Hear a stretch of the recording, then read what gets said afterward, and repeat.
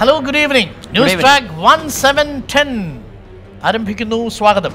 തീർച്ചയായും വളരെ പ്രധാനപ്പെട്ട ഒരുപാട് വാർത്തകൾ സംഭവിച്ച ദിനമായിരുന്നു ഇന്നത്തേതല്ലേ. വളരെ തിരക്കേറിയ ഒരു വാർത്താ ദിനം തന്നെയാണ് ഇനി 2 മണിക്കൂർ കഴിഞ്ഞാൽ അവസാനിക്കാൻ പോകുന്നത്. അതിലൊന്ന് ഫാത്തിമ ലത്തീഫിൻ്റെ മരണവുമായി ബന്ധപ്പെട്ട് ഫാത്തിമയുടെ പിതാവ് തമിഴ്നാട് മുഖ്യമന്ത്രിയെയും DGPയെയും ഒക്കെ കണ്ടിരിക്കുന്നു.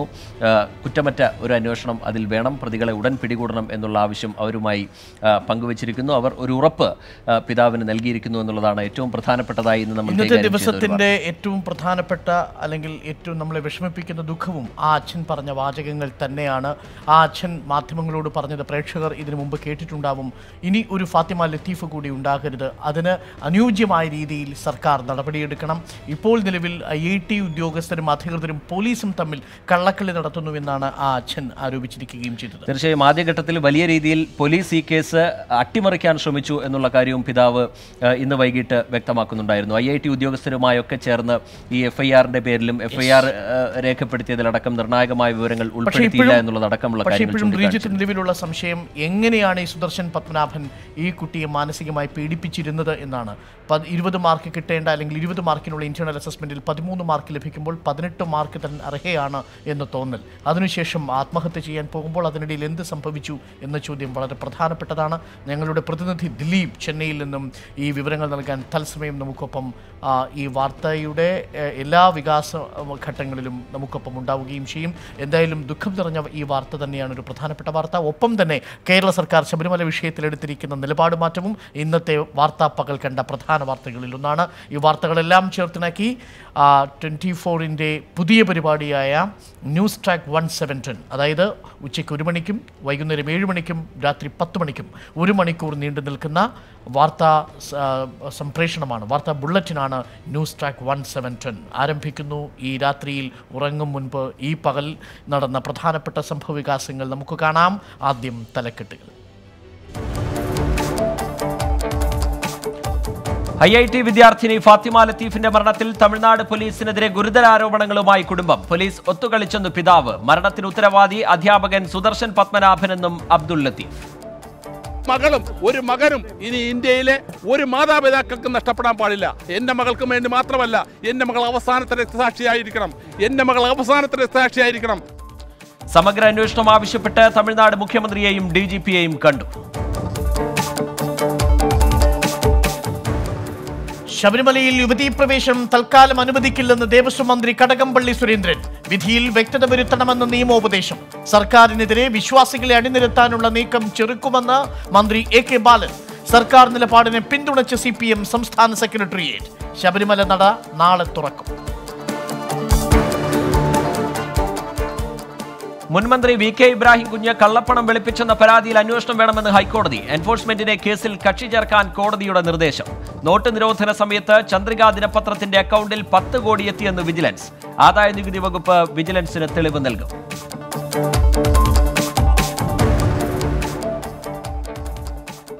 INX മീഡിയ കേസിൽ ചിദംബരത്തിന് പ്രഥമ ദൃഷ്ട്യാ പങ്കുണ്ടെന്ന് ഡൽഹി ഹൈക്കോടതി. ആരോപണങ്ങൾ ഗൗരവതരം. ഇത്തരം കുറ്റവാളികളെ പിടിച്ചില്ലെങ്കിൽ സമൂഹത്തെ ബാധിക്കുമെന്നും കോടതി. ചിദംബരത്തിന്റെ ജാമ്യാപേക്ഷ തള്ളി.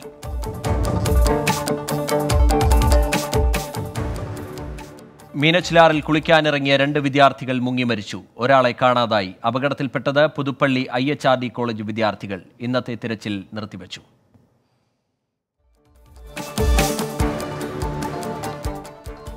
സംസ്ഥാന സ്കൂൾ കായികോത്സവത്തിന് നാളെ കൊടിയേറും. കണ്ണൂരിൽ ഒരുക്കങ്ങൾ പൂർത്തിയായി. മാറ്റുരയ്ക്കുന്നത് 2000-ഓളം കായിക പ്രതിഭകൾ. കായിക അധ്യാപകരുടെ ചട്ടപ്പടി സമരം മേളയെ ബാധിക്കില്ലെന്ന് വിദ്യാഭ്യാസ മന്ത്രി. ഇൻഡോർ ക്രിക്കറ്റ് ടെസ്റ്റിൽ ബംഗ്ലാദേശിനെതിരെ ഇന്ത്യക്ക് കൂറ്റൻ ലീഡ്. മായങ്ക് അഗർവാളിന് ഇരട്ട century. 200 in style. His second double 100. രഹാനയ്ക്കും പൂജാരയ്ക്കും ജഡേജയ്ക്കും അർദ്ധ സെഞ്ചുറി.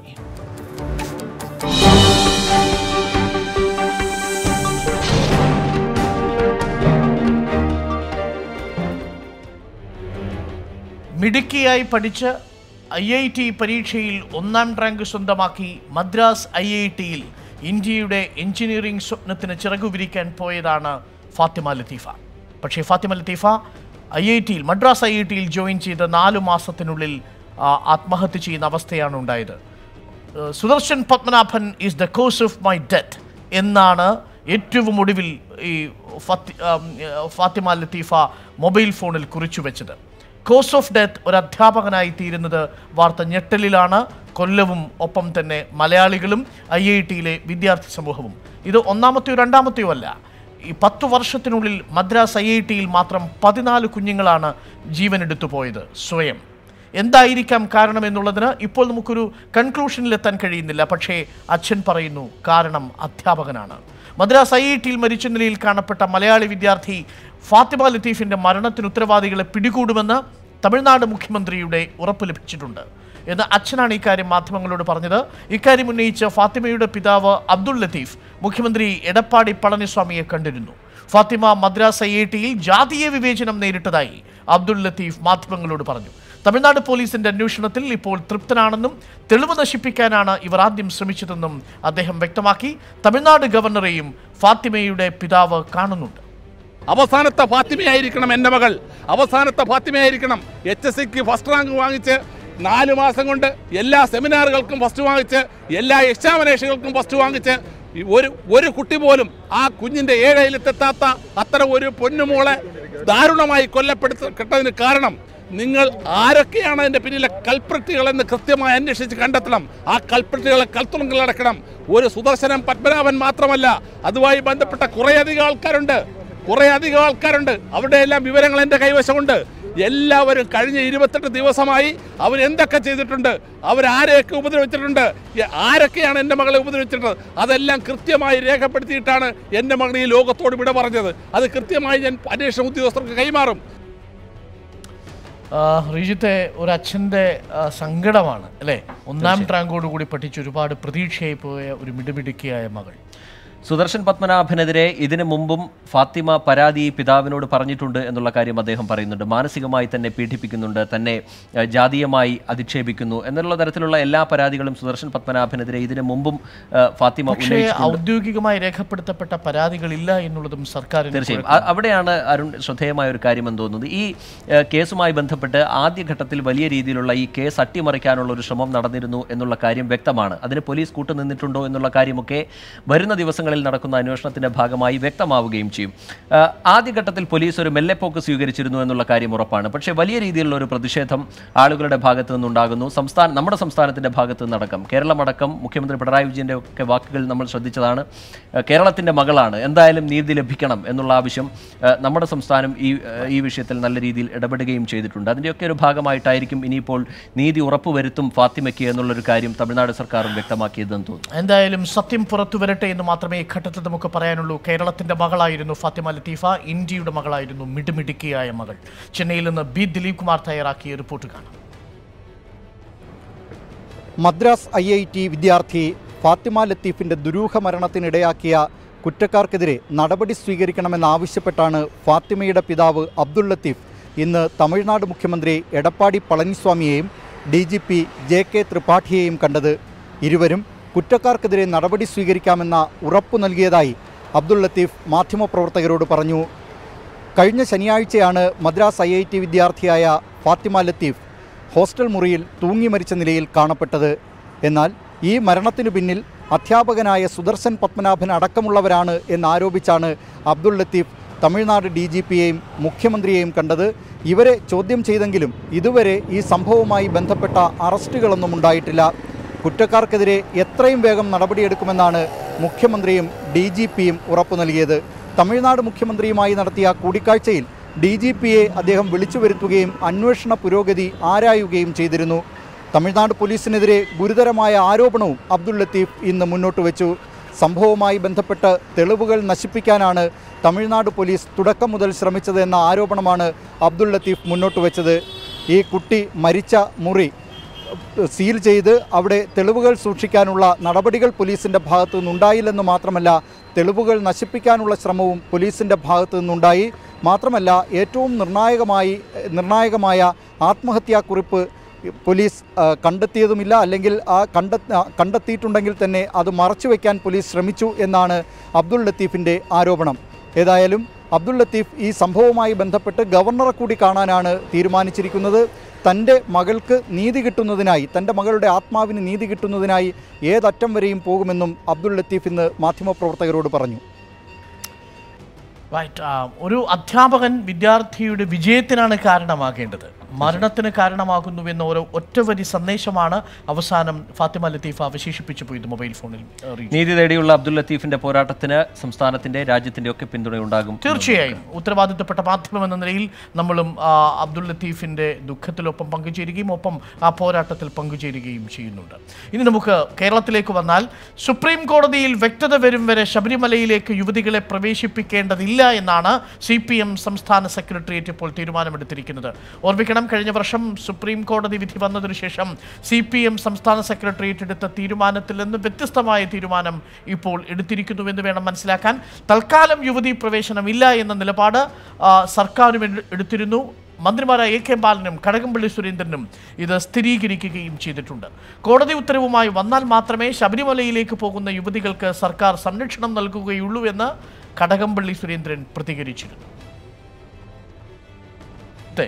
നിലവിൽ ഈ സർക്കാർ മലക്കം മറിഞ്ഞിരിക്കുന്ന ഒരു ഘട്ടമാണ്. CPM സംസ്ഥാന സെക്രട്ടേറിയറ്റ് വളരെ വ്യക്തമായി പറയുന്നു, യുവതികളെ ഈ ഘട്ടത്തിൽ പ്രവേശിപ്പിക്കേണ്ടതില്ല. റീജിത്ത് തന്നെ നമ്മളെ വാർത്തയുടെ സ്ക്രിപ്റ്റിട്ടത് മലയും വേണ്ട മതിലും വേണ്ട എന്നായിരുന്നു അല്ലേ? സർക്കാരിന് ഈ ഘട്ടത്തിൽ യുവതീ പ്രവേശനവുമായി ബന്ധപ്പെട്ട് ഈ ഘട്ടത്തിൽ ഇത്തരത്തിലൊരു നിലപാടിലേക്ക് പോകാതെ വഴിയില്ല എന്നുള്ളതാണ് യാഥാർത്ഥ്യം. കാരണം കഴിഞ്ഞ തവണ ഇന്നലെയും നമ്മൾ സൂചിപ്പിച്ചതാണ്, ഈ വിഷയവുമായി ബന്ധപ്പെട്ട് നമ്മൾ സംസാരിച്ചപ്പോൾ പോലും യുവതീ പ്രവേശനത്തിൽ സർക്കാർ കാണിച്ച ഒരു നിലപാട് അത് CPM-നുണ്ടാക്കിയ സർക്കാരിനുണ്ടാക്കിയൊരു ഡാമേജ് അത്രയും വലുതാണ്. കാരണം ലോക്സഭാ തെരഞ്ഞെടുപ്പിൽ നമ്മൾ കണ്ടതാണ്, അതിൻ്റെ ഫലം നമ്മൾ കണ്ടതാണ്. അതിനുശേഷം തിരുത്തൽ നടപടികളിലേക്ക് CPIM കടന്നത് നമ്മൾ കണ്ടതാണ്. ഇപ്പോഴുള്ള ഒരു സാഹചര്യത്തിൽ വിധി അവിടെ അതേപോലെ തന്നെ നിലനിൽക്കുന്നുണ്ട് എങ്കിൽ കൂടി, വിശാല ബെഞ്ചിന് ചില വിഷയങ്ങൾ പരിഗണിക്കാൻ സുപ്രീം കോടതി വിട്ടെങ്കിൽ കൂടി ആ വിധിയുമായി മുന്നോട്ട് പോകേണ്ടതില്ല. അതായിരിക്കും രാഷ്ട്രീയമായി ഏറ്റവും നല്ല അനുയോജ്യമായ തീരുമാനം എന്നുള്ള വിലയിരുത്തൽ CPM-നുണ്ട്. അതുതന്നെയാണ് CPM നടപ്പിലാക്കുന്നത്. കോടതി വിധിയിലെ അവ്യക്തത നീക്കാൻ വിദഗ്ധ നിയമോപദേശം തേടുമെന്നും വിശ്വാസികളെ സർക്കാരിനെതിരാക്കാനുള്ള നീക്കത്തെ ചെറുക്കുമെന്നും AK ബാലൻ പറഞ്ഞു. ശബരിമലയിലെ സുരക്ഷാ ക്രമീകരണങ്ങളിൽ മാറ്റം വരുത്തണമോ എന്ന് പരിശോധിക്കുമെന്ന് DGP ലോക്നാഥ് ബെഹ്റ അറിയിച്ചു. അതിനിടെ പുതിയ വിധിയിൽ അവ്യക്തതയുണ്ടെന്ന് സുപ്രീം കോടതി അഭിഭാഷകനായ ജയ്ദീപ് ഗുപ്ത അഡ്വക്കേറ്റ് ജനറലിന് നിയമോപദേശവും നൽകി. ഞാനിതിൻ്റെ തുടക്കം മുതൽ പറഞ്ഞിട്ടുണ്ട്, ആക്ടിവിസ്റ്റുകൾക്ക് കയറി അവരുടെ ഒരു ആക്ടിവിസം പ്രദർശിപ്പിക്കാനുള്ള സ്ഥലമല്ല ശബരിമല. ഞാനതിൻ്റെ തുടക്കത്തിൽ തന്നെ പറഞ്ഞ കാര്യമാണ്. അവിടെ തന്നെ ഞാൻ നിൽക്കുകയാണ്. തൃപ്തി ദേശായി പോലുള്ള ആക്ടിവിസ്റ്റുകൾക്ക് അവരുടെ ശക്തി തെളിയിക്കാനുള്ള ഇടമായിട്ടൊന്നും ശബരിമലയെ കാട്ടേണ്ട കാര്യമൊന്നുമില്ല, കൊണ്ടുപോവില്ല. അങ്ങനെ വേണമെന്നുണ്ടെങ്കിൽ അവർ കോടതിയുടെ ഉത്തരവ് കൂടെ മേടിച്ചു വരണം. ബഹുമാനപ്പെട്ട സുപ്രീം കോടതിയുടെ ഉത്തരവും കൂടെ മേടിച്ചിങ്ങ് വരണം. ആ ഉത്തരവ് നടപ്പിലാക്കും ഗവൺമെൻറ്. അവർക്ക് അവരുടെ വ്യക്തിപ്രഭാവം സമൂഹത്തിൽ പ്രദർശിപ്പിക്കുക എന്നുള്ളതാണ് ലക്ഷ്യം എന്ന് പറയുന്നത്. അവർക്ക് ഭക്തിയൊന്നുമല്ല അവരുടെ പ്രശ്നം എന്ന് പറയുന്നത്. അവരുടെ വ്യക്തി താല്പര്യങ്ങളാണ്. അത്തരം വ്യക്തി താല്പര്യങ്ങൾക്കൊന്നും ഗവൺമെൻറ് കൂട്ടുനിൽക്കാൻ വേണ്ടിയിട്ട് ഉദ്ദേശിക്കുന്നില്ല. ഇത്തരം ഒരു സാഹചര്യത്തിൽ ഈ വിധി നടപ്പിലാക്കുന്നതുമായി ബന്ധപ്പെട്ടുകൊണ്ട് കേരള ഗവൺമെൻറ്റിന് സങ്കീർണമായ ഒട്ടേറെ പ്രശ്നങ്ങളെ അഭിമുഖീകരിക്കേണ്ടി വരും. ഒരു ഫൈനൽ വിധി ഇതിൻ്റെ ഭാഗമായിട്ട് ഇപ്പം വന്നിട്ടില്ല. അതേസമയത്ത് 2018 സെപ്റ്റംബർ 28 വിധി സ്റ്റേ ചെയ്തിട്ടുമില്ല. സുപ്രീം കോടതിയുടെ ഒരു പുതിയ വിധി വരുന്നത് വരെ നിലവിൽ ഞങ്ങളെടുത്തിട്ടുള്ള സമീപനം തന്നെയായിരിക്കും ഉണ്ടാകുക. ഏതെങ്കിലും സ്ത്രീയെ ഞങ്ങൾ കയറ്റുന്ന പ്രശ്നമില്ല. റിജിത്തെ, ഈ CPM എടുത്തിരിക്കുന്ന ഈ നിലപാട് കഴിഞ്ഞ വർഷം നവോത്ഥാന സദസ്സുകൾ സംഘടിപ്പിക്കാനും വനിതാ മതിൽ സംഘടിപ്പിക്കാനും മുന്നിട്ടിറങ്ങിയ ഒരു പാർട്ടിയാണ് ഇക്കാര്യത്തിൽ അവ്യക്തതയുണ്ടെന്ന് ചൂണ്ടിക്കാട്ടിക്കൊണ്ട് ഇത്തരത്തിലൊരു സമീപനം സ്വീകരിക്കാൻ പോകുന്നത്. യഥാർത്ഥത്തിൽ ഉറപ്പായിട്ടും രഞ്ജിത്ത് ഈ ഘട്ടത്തിൽ നമുക്ക് പറയാം, നിയമവിദഗ്ധർ പറയുന്നത് പോലെ ഈ വിധിയിൽ ഒരവ്യക്തതയുമില്ല. നിലവിൽ 2018 സെപ്റ്റംബർ മാസം 28 സുപ്രീം കോടതി പുറത്തിറക്കിയ വിധിയിൽ ഒരു സ്റ്റേയും ഔദ്യോഗികമായി സുപ്രീം കോടതി കൊടുത്തിട്ടില്ല, നിയമപരമായി കൊടുത്തിട്ടില്ല. ഇനി സാങ്കേതികത്വം പറഞ്ഞാൽ പോലും നിലവിൽ വിശാല ബെഞ്ചിന് വിട്ടിരിക്കുന്നത് സുപ്രീം കോടതിയുടെ ശബരിമല വിധിയിലെ ഹർജികളല്ല താനും. അതുമായി ബന്ധപ്പെട്ട വലിയ വിശ്വാസ പ്രശ്നങ്ങൾ വിശാല ബെഞ്ചിന് വിട്ടുകൊടുത്തിരിക്കുന്നു. മറ്റ് 3 പ്രധാനപ്പെട്ട സമുദായങ്ങളിലെ മതങ്ങളിലെ മതവിശ്വാസവുമായി ബന്ധപ്പെട്ട് തീർച്ചയായും ഈ പുനഃപരിശോധനാ ഹർജികൾ വിശദമായി പരിഗണിക്കേണ്ടതുണ്ടെങ്കിൽ ചില കാര്യങ്ങളിൽ വ്യക്തത വരേണ്ടതുണ്ട് എന്നുള്ളത് കൊണ്ട് 7 കാര്യങ്ങൾ വിശദമായി പരിശോധിക്കാൻ വിശാല ബെഞ്ചിന് വിട്ടിരിക്കുന്നു എന്നുള്ളതാണ് വസ്തുത. വിധി അതേപടി നിലനിൽക്കുകയും ചെയ്യുന്നു. അതുകൊണ്ടാണ് ഇന്ന് ജസ്റ്റിസ് നരിമാൻ ചൂണ്ടിക്കാട്ടിയ കാര്യങ്ങൾ അരുൺകുമാർ ശ്രദ്ധിച്ചിട്ടുണ്ടാവും. വളരെ രൂക്ഷമായ ഭാഷയിലാണ് അദ്ദേഹം പ്രതികരിച്ചത്. തിലകന്റെ ഭാഷയിൽ പറഞ്ഞല്ലേ, കളിക്കരുത് കളിക്കരുത്, കോടതി വിധി വെച്ച് കളിക്കരുത് എന്നാണ്. കോടതി വിധി വെച്ച് കളിക്കരുത് എന്നാണ് അദ്ദേഹം പറഞ്ഞത്. അതേപോലെ തന്നെ ഈ പുനഃപരിശോധനാ ഹർജികളിലെ ഭിന്ന വിധി വായിച്ചു നോക്കാനും സോളിസിറ്റർ ജനറൽ തുഷാർ മേത്തയോട് അദ്ദേഹം പറയുന്ന സാഹചര്യം ഉണ്ടായി. ഇന്നലെയൊക്കെ നമ്മൾ ഈ വിഷയം കോടതിയിൽ നിന്ന് വന്ന സമയത്ത് ചർച്ച ചെയ്തിട്ടുള്ളതാണ്. കടുത്ത നിലപാടിൽ തന്നെയാണ് ജസ്റ്റിസ് നരിമാൻ അടക്കമുള്ള ആളുകളുള്ളത്. നിങ്ങൾ എന്താണ് വിധി നടപ്പാക്കാത്തത്? ഇപ്പോഴും ആ വിധി അതേപടി നിലനിൽക്കുന്നുണ്ടല്ലോ എന്നുള്ള ചോദ്യമാണ് അദ്ദേഹം ചോദിച്ചത്. ഈ നമ്മൾ സാധാരണ മലയാള സിനിമയിൽ വരുന്നൊരു പദമുണ്ടല്ലോ, അത് കലിപ്പ് തീരണില്ലല്ലോ എന്നുള്ളതാണ്. ഇന്നലെ കോടതി വിധിയിൽ ന്യൂനപക്ഷ വിധി എഴുതിയ ആളാണ് നരിമാൻ. ആ നരിമാൻ ഇന്ന് ശബരിമല വിഷയവുമായി നേരിട്ട് ബന്ധപ്പെടാത്തൊരു കേസിലാണ് ഇത്തരമൊരു പരാമർശം നടത്തിയത് എന്നതുകൂടി പ്രേക്ഷകർ ഓർമ്മിക്കണം. കർണാടക കോൺഗ്രസ് നേതാവ് DK ശിവകുമാറിന് കീഴ്ക്കോടതി നൽകിയ ജാമ്യം റദ്ദാക്കണമെന്ന് എൻഫോഴ്സ്മെന്റ് ഡയറക്ടറേറ്റിന്റെ ഹർജി പരിഗണിക്കുന്ന സമയത്താണ് ജസ്റ്റിസ് RF നരിമാൻ അപ്രതീക്ഷിതമായി ശബരിമല വിധി പരാമർശിക്കുന്നതും ശബരിമല വിധി പരാമർശിച്ചുകൊണ്ട് തുഷാർ മേത്തയോട് ഈ കാര്യം പറയുന്നതും. എന്താണ് നരിമാൻ പറഞ്ഞത് എന്ന് നമുക്ക് നോക്കാം. ജസ്റ്റിസ് RF നരിമാൻ ഇന്നലെ സുപ്രീം കോടതി വിധി പറയുമ്പോൾ ചന്ദ്രചൂഡിനൊപ്പം ന്യൂനപക്ഷ വിധി എഴുതി ഒരു കാരണവശാലും വിശാല ബെഞ്ചിലേക്ക് വിടേണ്ടതില്ല എന്ന് പറഞ്ഞ അതേ RF നരിമാൻ ഇപ്പോൾ പറയുന്നു, ദയവായി പുനഃപരിശോധനാ ഹർജികളിലെ ഭിന്നവിധി വായിച്ചു നോക്കുക. ഞങ്ങളുടെ വിധിന്യായങ്ങൾ കളിക്കാനുള്ളതല്ല. Don't play with our verdict. അല്ലേ? ദയവായി പുനഃപരിശോധനാ ഹർജികളിലെ ഭിന്നവിധി വായിച്ചു നോക്കുക. വിധി ഇപ്പോഴും നിലനിൽക്കുന്നുണ്ടെന്ന് നിങ്ങളുടെ സർക്കാരിനോട് പറയുക. ഇന്നലെ ജസ്റ്റിസ് നരിമാൻ വിയോജനക്കുറിപ്പായി അത് എഴുതുന്ന സമയത്ത് പോലും അദ്ദേഹം ചൂണ്ടിക്കാട്ടിയിരുന്ന ചില വിഷയങ്ങൾ, ഈ വിധി അട്ടിമറിക്കാനുള്ള ശ്രമമാണ് നടക്കുന്നത് എന്ന സംശയം വരെ അദ്ദേഹം ആ വിയോജനക്കുറിപ്പിൽ രേഖപ്പെടുത്തിയിരുന്നു എന്നുള്ളതാണ്. ഇപ്പോഴും ആ വിധിയിൽ തന്നെ ശബരിമലയിൽ യുവതികൾ കയറണം എന്നുള്ള വിധിയിൽ തന്നെ ജസ്റ്റിസ് നരിമാൻ അടക്കമുള്ള ആളുകൾ ഉറച്ചു നിൽക്കുകയാണ്. അതായത് നിലവിൽ ഇപ്പോൾ നമ്മൾ സംസാരിക്കുകയാണെങ്കിൽ പോലും ഇന്ത്യ രാജ്യത്ത് സുപ്രീം കോടതി വിധി 2018 സെപ്റ്റംബർ മാസം 28-ാം തീയതി ശബരിമലയിൽ 10-നും 55 വയസ്സിനിടയ്ക്കുള്ള യുവതികൾക്ക് പ്രവേശിക്കാം എന്ന വിധി നിലനിൽക്കുന്നു എന്നത് തന്നെയാണ് നരിമാൻ ഇന്നുകൂടി വ്യത്യസ്തമായ കേസിന്റെ വിചാരണ വേളയിൽ തന്നെ പരാമർശിക്കുകയും ചെയ്തിരിക്കുന്നത് എന്നതാണ് ഏറ്റവും പ്രധാനപ്പെട്ട കാര്യം. എന്നാൽ CPM-ഉം സംസ്ഥാന സർക്കാരും കഴിഞ്ഞ വർഷത്തെ പോലെ എടുത്തുചാടി ഒരു കുഴപ്പത്തിൽ പോയി ചാടാനില്ല എന്ന നിലപാടിലാണ് ഇപ്പോൾ കടകംപള്ളി സുരേന്ദ്രനും AK ബാലനും സർക്കാർ നിലപാട് പറയുകയും CPM സംസ്ഥാന സെക്രട്ടേറിയറ്റ് ആ നിലപാട് മാറ്റം 360 തന്നെ പൂർണ്ണമായിട്ടും മാറിയിരിക്കുന്നു. ആ നിലപാട് മാറ്റത്തിലേക്ക് സർക്കാർ പോയിരിക്കുന്നതെന്ന് വേണം മനസ്സിലാക്കാൻ. എന്തായാലും ഇക്കുറി ആദ്യം തന്നെ മല കയറാനും മതിൽ പടുക്കാനും ഒന്നും സർക്കാരില്ല എന്ന സൂചനയാണ് ഈ ഘട്ടത്തിൽ പുറത്തേക്ക് വരുന്നത്. അതേസമയം മണ്ഡല മകരവിളക്ക് പൂജകൾക്കായി നാളെ ശബരിമല നട തുറക്കും. ഈ വർഷത്തെ ശബരിമല തീർത്ഥാടനത്തിനായുള്ള ഒരുക്കങ്ങളെല്ലാം പൂർത്തിയായതായി ശക്തമായ സുരക്ഷാ ക്രമീകരണങ്ങളാണ് ഇത്തവണയും പോലീസ് ഒരുക്കിയിരിക്കുന്നതെന്നും ഞങ്ങളുടെ പത്തനംതിട്ട ബ്യൂറോ റിപ്പോർട്ട് ചെയ്യുന്നു. അതേസമയം നിരോധനാജ്ഞ ഇത്തവണ ഉണ്ടാകില്ലെന്ന് ജില്ലാ കളക്ടർ വ്യക്തമാക്കി. നാളെ വൈകിട്ട് 5-ന് നട തുറന്ന ശേഷം നിയുക്ത മേൽശാന്തിമാരുടെ സ്ഥാനാരോഹണ ചടങ്ങുകൾ നടക്കും. വൃശ്ചികം 1-ന് നട തുറക്കുന്നത് പുതിയ മേൽശാന്തിമാരാകും. 2500 പോലീസ് ഉദ്യോഗസ്ഥരെയാണ് ആദ്യഘട്ടത്തിൽ സുരക്ഷയ്ക്കായി വിന്യസിക്കുന്നത്. നിലയ്ക്കലും പമ്പയിലും സന്നിധാനത്തും ദേവസ്വം ബോർഡിന്റെയും വിവിധ വകുപ്പുകളുടെയും ഒരുക്കങ്ങളെല്ലാം പൂർത്തിയായി. ഇത്തവണയും തീർത്ഥാടകരുടെ വാഹനങ്ങൾ പമ്പയിലേക്ക് കടത്തിവിടുകയില്ല. 10,000-ഓളം വാഹനങ്ങൾ പാർക്ക് ചെയ്യാനുള്ള സൗകര്യം നിലയ്ക്കലിൽ ഒരുക്കിയിട്ടുണ്ട്. 2000 വാഹനങ്ങൾ കൂടി പാർക്ക് ചെയ്യാനുള്ള സൗകര്യം ഉടൻ പൂർത്തിയാകുമെന്ന് ജില്ലാ കളക്ടർ പറഞ്ഞു. കഴിഞ്ഞ ആഴ്ച ഇതിൻ്റെ ഒരു റിവ്യൂ നടത്തിയിരുന്നു. അതിൽ ബാക്കിയുണ്ടായിരുന്ന കുറച്ച് റോഡ് വർക്കുകൾ ഉണ്ടായിരുന്നു. അതുപോലെ തന്നെ കുറച്ച് ഫിനിഷിംഗ് വർക്കുകൾ ബാക്കിയുണ്ടായിരുന്നു പല ഡിപ്പാർട്ട്മെൻറ്റുകളുടെയും.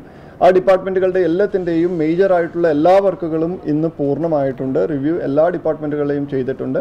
പമ്പയിൽ ത്രിവേണി മുതൽ ഗണപതി ക്ഷേത്രം വരെ താൽക്കാലിക നടപ്പന്തലും തീർത്ഥാടകർക്ക് വിരിവെക്കാനുള്ള സൗകര്യവും ഒരുക്കിയിട്ടുണ്ട്.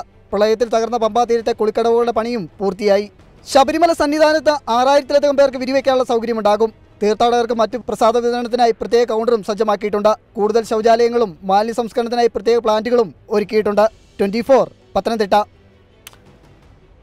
നിലവിൽ സുപ്രീം കോടതിയായിരുന്നു കഴിഞ്ഞ 2 ആഴ്ചകളിൽ എല്ലാ വാർത്താ വാർത്തകളിലും ഇടം പിടിച്ച പ്രധാനപ്പെട്ട വാർത്താ പ്രഭവ കേന്ദ്രം അല്ലേ റിജിത്തെ? തീർച്ചയായും രഞ്ജൻ ഗൊഗോയി പടിയിറങ്ങുന്നതിന് മുമ്പ് തന്നെ സുപ്രധാനമായ കേസുകളിൽ വിധി വരും എന്ന് നമ്മൾ നേരത്തെ മനസ്സിലാക്കിയിരുന്നു. അതൊക്കെ തന്നെ വരികയും ചെയ്തു. ശബരിമലയുടെ കേസിലായിക്കോട്ടെ, റഫാലിന്റെ വിഷയത്തിലായിക്കോട്ടെ, അങ്ങനെ സുപ്രധാനമായ ഒരുപാട് വിധികൾ പറഞ്ഞുകൊണ്ടാണ് രഞ്ജൻ ഗൊഗോയി പടിയിറങ്ങുന്നത്. പക്ഷേ ഈ നൂറ്റാണ്ടിലെ തന്നെ ഏറ്റവും വലിയ ഏതെങ്കിലും ഒരു ജുഡീഷ്യൽ സ്ഥാപനം നടത്തി ഏറ്റവും സുപ്രധാനമായ വിധിയായിരുന്നു അയോധ്യ വിഷയത്തിലുണ്ടായിരുന്നത്.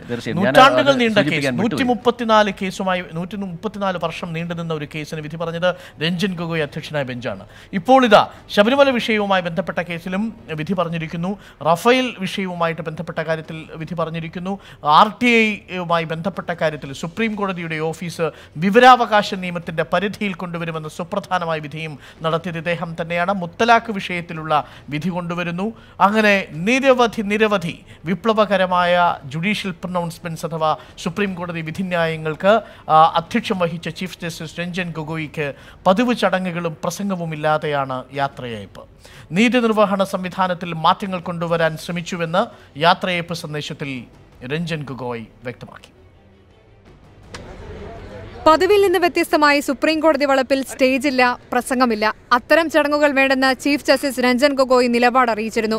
ജഡ്ജിമാർക്കും അഭിഭാഷകർക്കുമൊപ്പം കുറച്ചുനേരം ഇരുന്നു. ഇതിനിടെ രഞ്ജൻ ഗൊഗോയിയുടെ യാത്രയയപ്പ് സന്ദേശം വായിച്ചു. ഉന്നത നീതിപീഠത്തിൽ നിന്ന് വിരമിക്കുകയാണെങ്കിലും തന്റെ ഒരു ഭാഗം എപ്പോഴും അതിനൊപ്പം ചേർന്നു നിൽക്കും. I won't be a part of this extraordinary and much respected institution any longer, but a part of me will always remain with it and will always wish the best for it.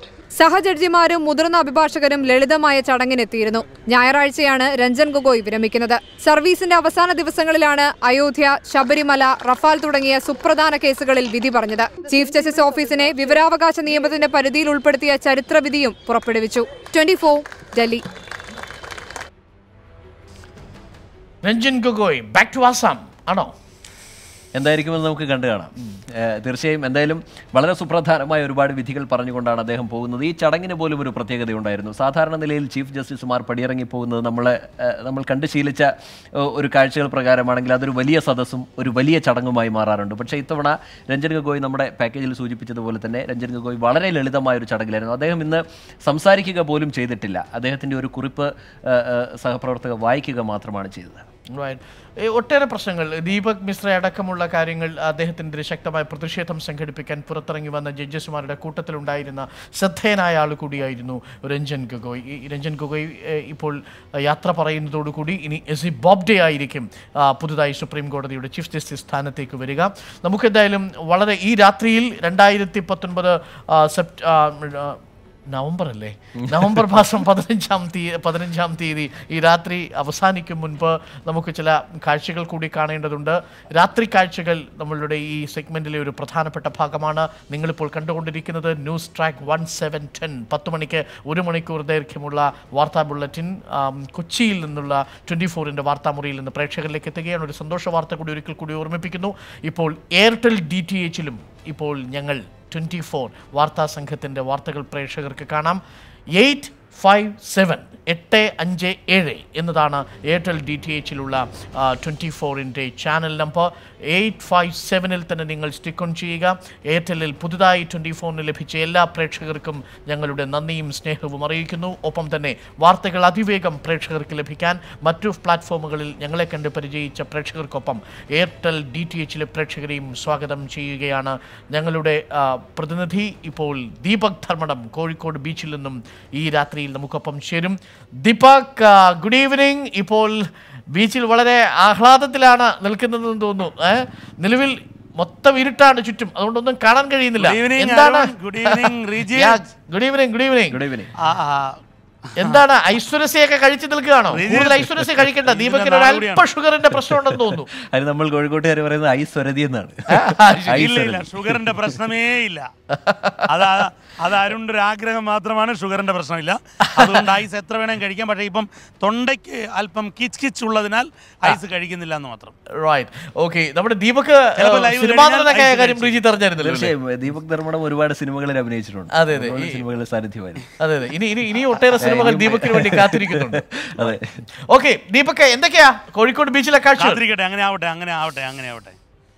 Kozhikode ബീച്ചിൽ അരുൺ സത്യത്തിൽ ബീച്ചിൽ നല്ല ആൾത്തിരക്കുണ്ടാകുന്ന ഒരു സമയമാണ് ഈ 10 മണി നേരം എന്നൊക്കെ പറഞ്ഞാൽ. കാരണം കോഴിക്കോടിൻ്റെ ഒരു നൈറ്റ് ലൈഫ് ഒരു പക്ഷേ ഈ ബീച്ചാണ്. നമുക്ക് ഈ ബീച്ചിൽ കാണാം. ഈ ബീച്ചിലെ കാഴ്ച പക്ഷേ ഇന്ന് ഒരു മങ്ങിയ കാഴ്ചയാണ്. വലിയ തിരക്കില്ല. പക്ഷേ ഇതാ ഒരു 3-4 ചെറുപ്പക്കാർ ഇവിടെ കൂടി നിന്നിട്ടുണ്ട്. അല്ലാതെ വലിയ തിരക്കില്ല. കാരണം അല്പം മുമ്പ് വലിയൊരു മഴയായിരുന്നു. ഒരുപക്ഷെ തുലാ മാസത്തിൽ വൃശ്ചികം പിറക്കാൻ പോകുന്നു. നാളെ സംക്രമം. ആ സംക്രമത്തിന് തൊട്ട് മുൻപ് തുലാവർഷത്തിലെ അവസാന മഴ അങ്ങോട്ട് തിമിർത്ത് പെയ്യുകയായിരുന്നു. അതുകൊണ്ട് തന്നെ ഇപ്പം നമുക്ക് ഒരുപക്ഷെ ഈ ന്യൂസ് ട്രാക്കിന് വേണ്ടി നമ്മുടെ ഈ 1 മണിക്കൂർ ബുള്ളറ്റിന് വേണ്ടി ഒരു ചെറിയ മഴയുടെ ഇടവേള. അതുകൊണ്ടാണ് ഞാൻ ഇൻപുട്ടിലും BCRലും ഒക്കെ പറഞ്ഞത് എത്രയും വേഗം കോഴിക്കോട്ടെ ലൈവ് വിളിക്കണം. കാരണം ഒരു മഴ കൂടി പെയ്യാനുള്ള സാധ്യതയുണ്ടെന്നാണ് നമ്മുടെ ക്യാമറാമാൻ അരുൺ പുതുപ്പാടിയുടെ പ്രവചനം, അതുപോലെ ബാസിയുടെ പ്രവചനം. അപ്പോൾ ഏതായാലും മഴയുണ്ടാകും. അതുകൊണ്ട് തന്നെ കോഴിക്കോട് ബീച്ച് മഴ പെയ്തതിൻ്റെ ഒരു ശാന്തത, ആ ഒരു തണുപ്പ്, കുളിർമ, ഒപ്പം വിജനമായൊരു അന്തരീക്ഷം നമ്മളിപ്പോൾ ദൃശ്യങ്ങൾ പോകുമ്പോൾ കാണാം. പൊതുവെ ഈ പ്രദേശം മൊത്തം നിരവധി വാഹനങ്ങൾ, ബൈക്കുകൾ, കാറുകളൊക്കെ ഉണ്ടാവുന്നു. അരുൺ, നമുക്കൊന്ന് അങ്ങോട്ടേക്ക് പാൻ ചെയ്യാം. അരുൺ എന്ന് പറഞ്ഞാൽ ഡോക്ടർ AK അല്ല, ഇത് AP അരുൺ പുതുപ്പാടി. ഇതാ നോക്കുമ്പോൾ കേട്ടോ, ആകെ ഒരു 10-12 പേര് മാത്രമാണ് കോഴിക്കോട് ബീച്ചിലുള്ളത്. പക്ഷേ നമുക്കൊരു വ്യത്യസ്തമായൊരു കാഴ്ച. അരുൺ ഇങ്ങോട്ടേക്ക് വരുമ്പോൾ ഇതാ ഒരു ഗായക സംഘം, ഒരു മൂവർ ഗായക സംഘം ഇവിടെ പാട്ടുപാടുന്ന ഒരു കാഴ്ച. ഒരു പാട്ടിലേക്ക് പോകുമ്പോൾ നമ്മൾ മൂളിപ്പാട്ടാണോ അതോ ശരിക്കും പാട്ടാണോ എന്നുള്ളതാണ്. അല്ലിയാമ്പൽ പാട്ടാണ് അരുൺ. അല്ലിയാമ്പൽ പാട്ടിലേക്കാണ്. തുഴഞ്ഞില്ലേ കൊതുമ്പു വെള്ളം നമ്മുടെ നെഞ്ചിലാകെ അനുരാഗ കരിക്കിൻ വെള്ളം. നാടകത്തിൽ ഒരുപക്ഷെ അതിനുശേഷം സിനിമയിലെല്ലാം വലിയ പാട്ടായി മാറിയ ആ അല്ലിയാമ്പൽ കടവാണ്. ഇതൊരു കടവല്ല, ഇതൊരു കടപ്പുറമാണ്. പക്ഷേ കടപ്പുറത്തിലെ ഈ ബീച്ചിലിരുന്ന് കടവിലെ വിശേഷങ്ങൾ പാടുന്ന ഒരു 3 ചെറുപ്പക്കാരെന്ന് പറഞ്ഞുകൂടാ, മധ്യവയസ്കരെന്ന് വേണേൽ പറയാം അല്ലേ? അതെ, മധ്യവയസ്കരാണ്. അപ്പോൾ അവരെന്നെ സംഭവിച്ചു അത്. അപ്പോൾ ആ ഒരു കാഴ്ചയാണ് ബീച്ചിലുള്ളത്. പൊതുവേ ബീച്ചിൽ കച്ചവടക്കാരുടെ തിരക്കില്ല. കാരണം ഞാൻ പറഞ്ഞല്ലോ നേരത്തെ, ഒരു കനത്ത മഴയായിരുന്നു. ഇന്ന് വലിയ വാർത്താപ്പകൽ, അതായത് UAPA കോടതി, കൂടത്തായിയിൽ മെഡിക്കൽ ബോർഡ്, ഇങ്ങനെയുള്ള വലിയൊരു വാർത്താ പകൽ കഴിഞ്ഞുള്ള സായം സന്ധ്യയിൽ നിന്നും അന്തിമയക്കത്തിലേക്ക്, രാത്രിയിലേക്ക് പോകുമ്പോൾ വളരെ ശാന്തമായി ഒരു കനത്ത മഴ കഴിഞ്ഞുള്ള അന്തരീക്ഷമാണ്. നാളെ അരുൺ വലിയ വാർത്തയുടെ വിശേഷങ്ങൾ. 2 കേന്ദ്രമന്ത്രിമാർ, പ്രതിപക്ഷ നേതാവ് K. മുരളീധരൻ MP, അങ്ങനെ നിരവധി പ്രമുഖർ കോഴിക്കോടുണ്ട്. ഒരുപക്ഷെ നമുക്ക് വിശ്രമമില്ലാത്ത ഒരു പകലിന് മുൻപുള്ള രാത്രിയോട്, ഒരു അന്ത്യയാമത്തോട് നമ്മൾ അടുക്കുകയാണ് ഈ വേളയിൽ. ഓക്കെ എന്തായാലും ഈ രാത്രിയിൽ സുഖമായി ഉറങ്ങൂ ദീപക്. നാളെ പുതിയ വാർത്തകളുടെയും തിരക്കുള്ള വാർത്താ പകലിലേക്കും നേരത്തെ തന്നെ ഉണരൂ. രാവിലെ 6:30 തന്നെ താങ്കൾ ഗുഡ് മോർണിംഗ് ഷോയിൽ കാണുമെന്ന് പ്രതീക്ഷിക്കുകയും ചെയ്യുന്നു. So good night Deepak. Good night. ഇല്ല, ഗുഡ് മോർണിംഗ് ഷോയിൽ നമ്മൾ നാളെ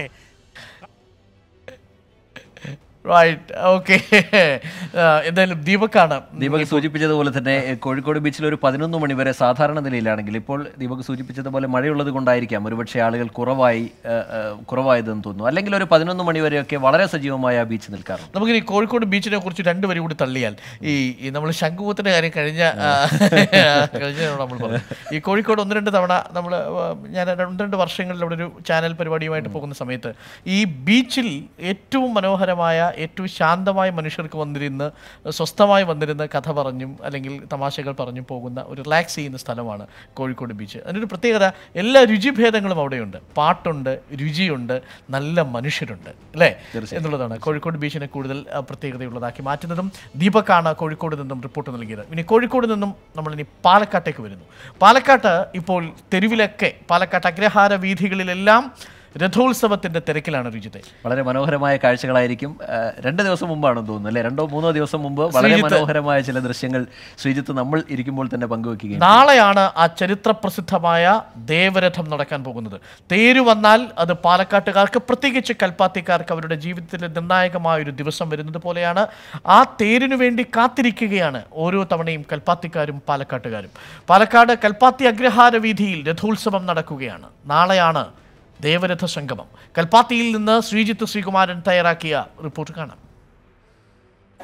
രാത്രി വൈകിയാലും ഇന്നെന്തായാലും കൽപ്പാത്തിക്കാർക്ക് ഉറങ്ങാൻ കഴിയില്ല. കാരണം രഥോത്സവത്തിൻ്റെ ഒരു ആവേശം അവരിലൊക്കെ തന്നെ ഈ ഒരു ഘട്ടത്തിൽ നമുക്ക് കാണാൻ കഴിയും. ഓരോ മുഖങ്ങളിലും, ഈ പ്രദേശത്തെ ആളുകളുടെ ഓരോ മുഖങ്ങളിലും നമുക്ക് അത് കാണാൻ കഴിയും. കാരണം അതിന് പ്രധാനമായും നമ്മൾ കാണേണ്ടത് അവരെല്ലാം ദൂരദേശങ്ങളിൽ താമസിക്കുന്ന ആളുകളാണ്. കൽപ്പാത്തി അഗ്രഹാര വീതിയിൽ അവരുടെയൊക്കെ കുടുംബ വീടുകളാണുള്ളത്. പക്ഷേ അവ ദൂരദേശങ്ങളിൽ താമസിക്കുന്ന ആളുകൾ ഇങ്ങനെ ഈ പ്രദേശത്തേക്ക് ഇതുപോലെ എത്തിച്ചേരുന്ന ഒരു കാഴ്ച ഇതാണ് ഈ പ്രദേശത്ത് നടക്കുന്നത്. എല്ലാ വീടുകളിലും ഇത്തരത്തിൽ കോലമെഴുകിയും അതുപോലെ തന്നെ ഒക്കെ വലിയ ആവേശം കാണും. എന്തായാലും ഇവിടുത്തുകാരനാണോ? അടുത്ത ഗ്രാമത്തിൽ തന്നെയാണ്. എന്താ ചെയ്യുന്നത്? ഞാൻ +2 പഠിക്കുകയാണ്. എവിടെ പഠിക്കുന്നത്? ലയൻസിൽ. എങ്ങനെയുണ്ട് രഥോത്സവം? എങ്ങനെയുണ്ട്? എല്ലാ പ്രാവശ്യം വരാറുള്ളല്ലേ? എല്ലാ പ്രാവശ്യം വരാം. ഞങ്ങൾ ഗ്രാമക്കാർ തന്നെയല്ലേ. ഇവിടുന്ന് ഈ ചേച്ചി ഈ പ്രദേശത്തെ ആളുകൾ മാത്രമല്ല, പുറമെയുള്ള ആളുകളൊക്കെ വരാറുണ്ട് ഈ രഥോത്സവം കാണാൻ വേണ്ടി. എല്ലാവരും വരാറുണ്ട്. ഈ ദൂരദേശത്തു നിന്നുള്ള ആളുകളൊക്കെ എങ്ങനെയാ? നിങ്ങളുടെ ബന്ധുക്കളായിട്ടുള്ള ആളുകളൊക്കെ വരാറുണ്ടോ? അതെങ്ങനെയാ? എല്ലാ ബന്ധുക്കളും വരും. അടുത്തുള്ള ഗ്രാമങ്ങളിൽ എല്ലാവരും വരും. ഇവിടെ തേര് പ്രധാനമാണ്. എല്ലാവരും 3 തേരിന് നല്ല തിരക്കുണ്ടാവും. 60 വർഷമായിട്ട് ഇവിടെ ഉണ്ട്. ഇവിടെയാണ് താമസിക്കുന്നത്? ഇവിടെ തന്നെ താമസം. ട്യൂഷൻ സെന്റർ വെച്ചിട്ടുണ്ട് ഞങ്ങൾ. അതെ, അധ്യാപികയാണ്. അതെ, എന്റെ മോള് അധ്യാപികയാണ്, ഞാനും അധ്യാപികയാണ്. ഈ ബന്ധുക്കളൊക്കെ ഇപ്പൊ എത്തി തുടങ്ങും. അമേരിക്ക, ഓസ്ട്രേലിയ എല്ലാവരും പോകണ്ടല്ലോ. ഇപ്പൊ അവിടെ ബോംബെയിലില്ല, ഇപ്പൊ എല്ലാവരും അമേരിക്ക, ഓസ്ട്രേലിയയാണ്. അവിടെ നിന്നാണ്. മുമ്പ് ഡൽഹിയിലും മുംബൈയിലും ഒക്കെ ആയിരുന്നു ആളുകൾ ഉണ്ടായിരുന്നെങ്കിൽ ഇപ്പോൾ ഓസ്ട്രേലിയ അതുപോലെ തന്നെ അമേരിക്ക പോലുള്ള വിദേശ രാജ്യങ്ങളിലാണ്, ജപ്പാൻ പോലുള്ള വിദേശ രാജ്യങ്ങളിലാണ് എന്നാണ് അവർ പറയുന്നത്. കൽപ്പാത്തി അഗ്രഹാര വീതിയിലൂടെ നമ്മൾ നടക്കുമ്പോൾ നമുക്ക് കാണാൻ കഴിയുന്നത് അത് തന്നെയാണ്. കാരണം ഇരുഭാഗങ്ങളിലും ഇതുപോലെ ഒരു വഴിയാണ്. മുൻപ് ഇത്ര ഇടുങ്ങിയ വഴി, കുറച്ചുകൂടി ഇടുങ്ങിയ വഴിയായിരുന്നു. ഞങ്ങളെല്ലാം ചെറുപ്പത്തിൽ വരുന്ന സമയത്ത് കുറച്ചുകൂടി ഇടുങ്ങിയ വഴിയായിരുന്നു. പക്ഷേ ഇപ്പോൾ കുറച്ചുകൂടിയൊക്കെ വിസ്താരമുണ്ട് ഈ വഴിക്ക് ഈ ഒരു ഘട്ടത്തിൽ. എന്തായാലും ഈ വിശാലാക്ഷ സമേത വിശ്വനാഥ സ്വാമി ക്ഷേത്രമാണ് കാണുന്നത്. ഇതിപ്പോൾ കൽപ്പാത്തി തേരിൻ്റെ ദേവരഥ സംഗമം നടക്കാൻ മണിക്കൂറുകൾ, അതായത് നാളെ വൈകിട്ട് 7 മണിയോടുകൂടിയാണ് ഈ ദേവരഥ സംഗമം നടക്കുക. സ്വാഭാവികമായി ഈ ദേവരഥ സംഗമം നടക്കാനുള്ള ഒരുക്കങ്ങളെല്ലാം ഏതാണ്ട് പൂർത്തിയായി കഴിഞ്ഞു. അതിന് മുൻപുള്ളൊരു കാഴ്ചയാണ് കാണുന്നത്.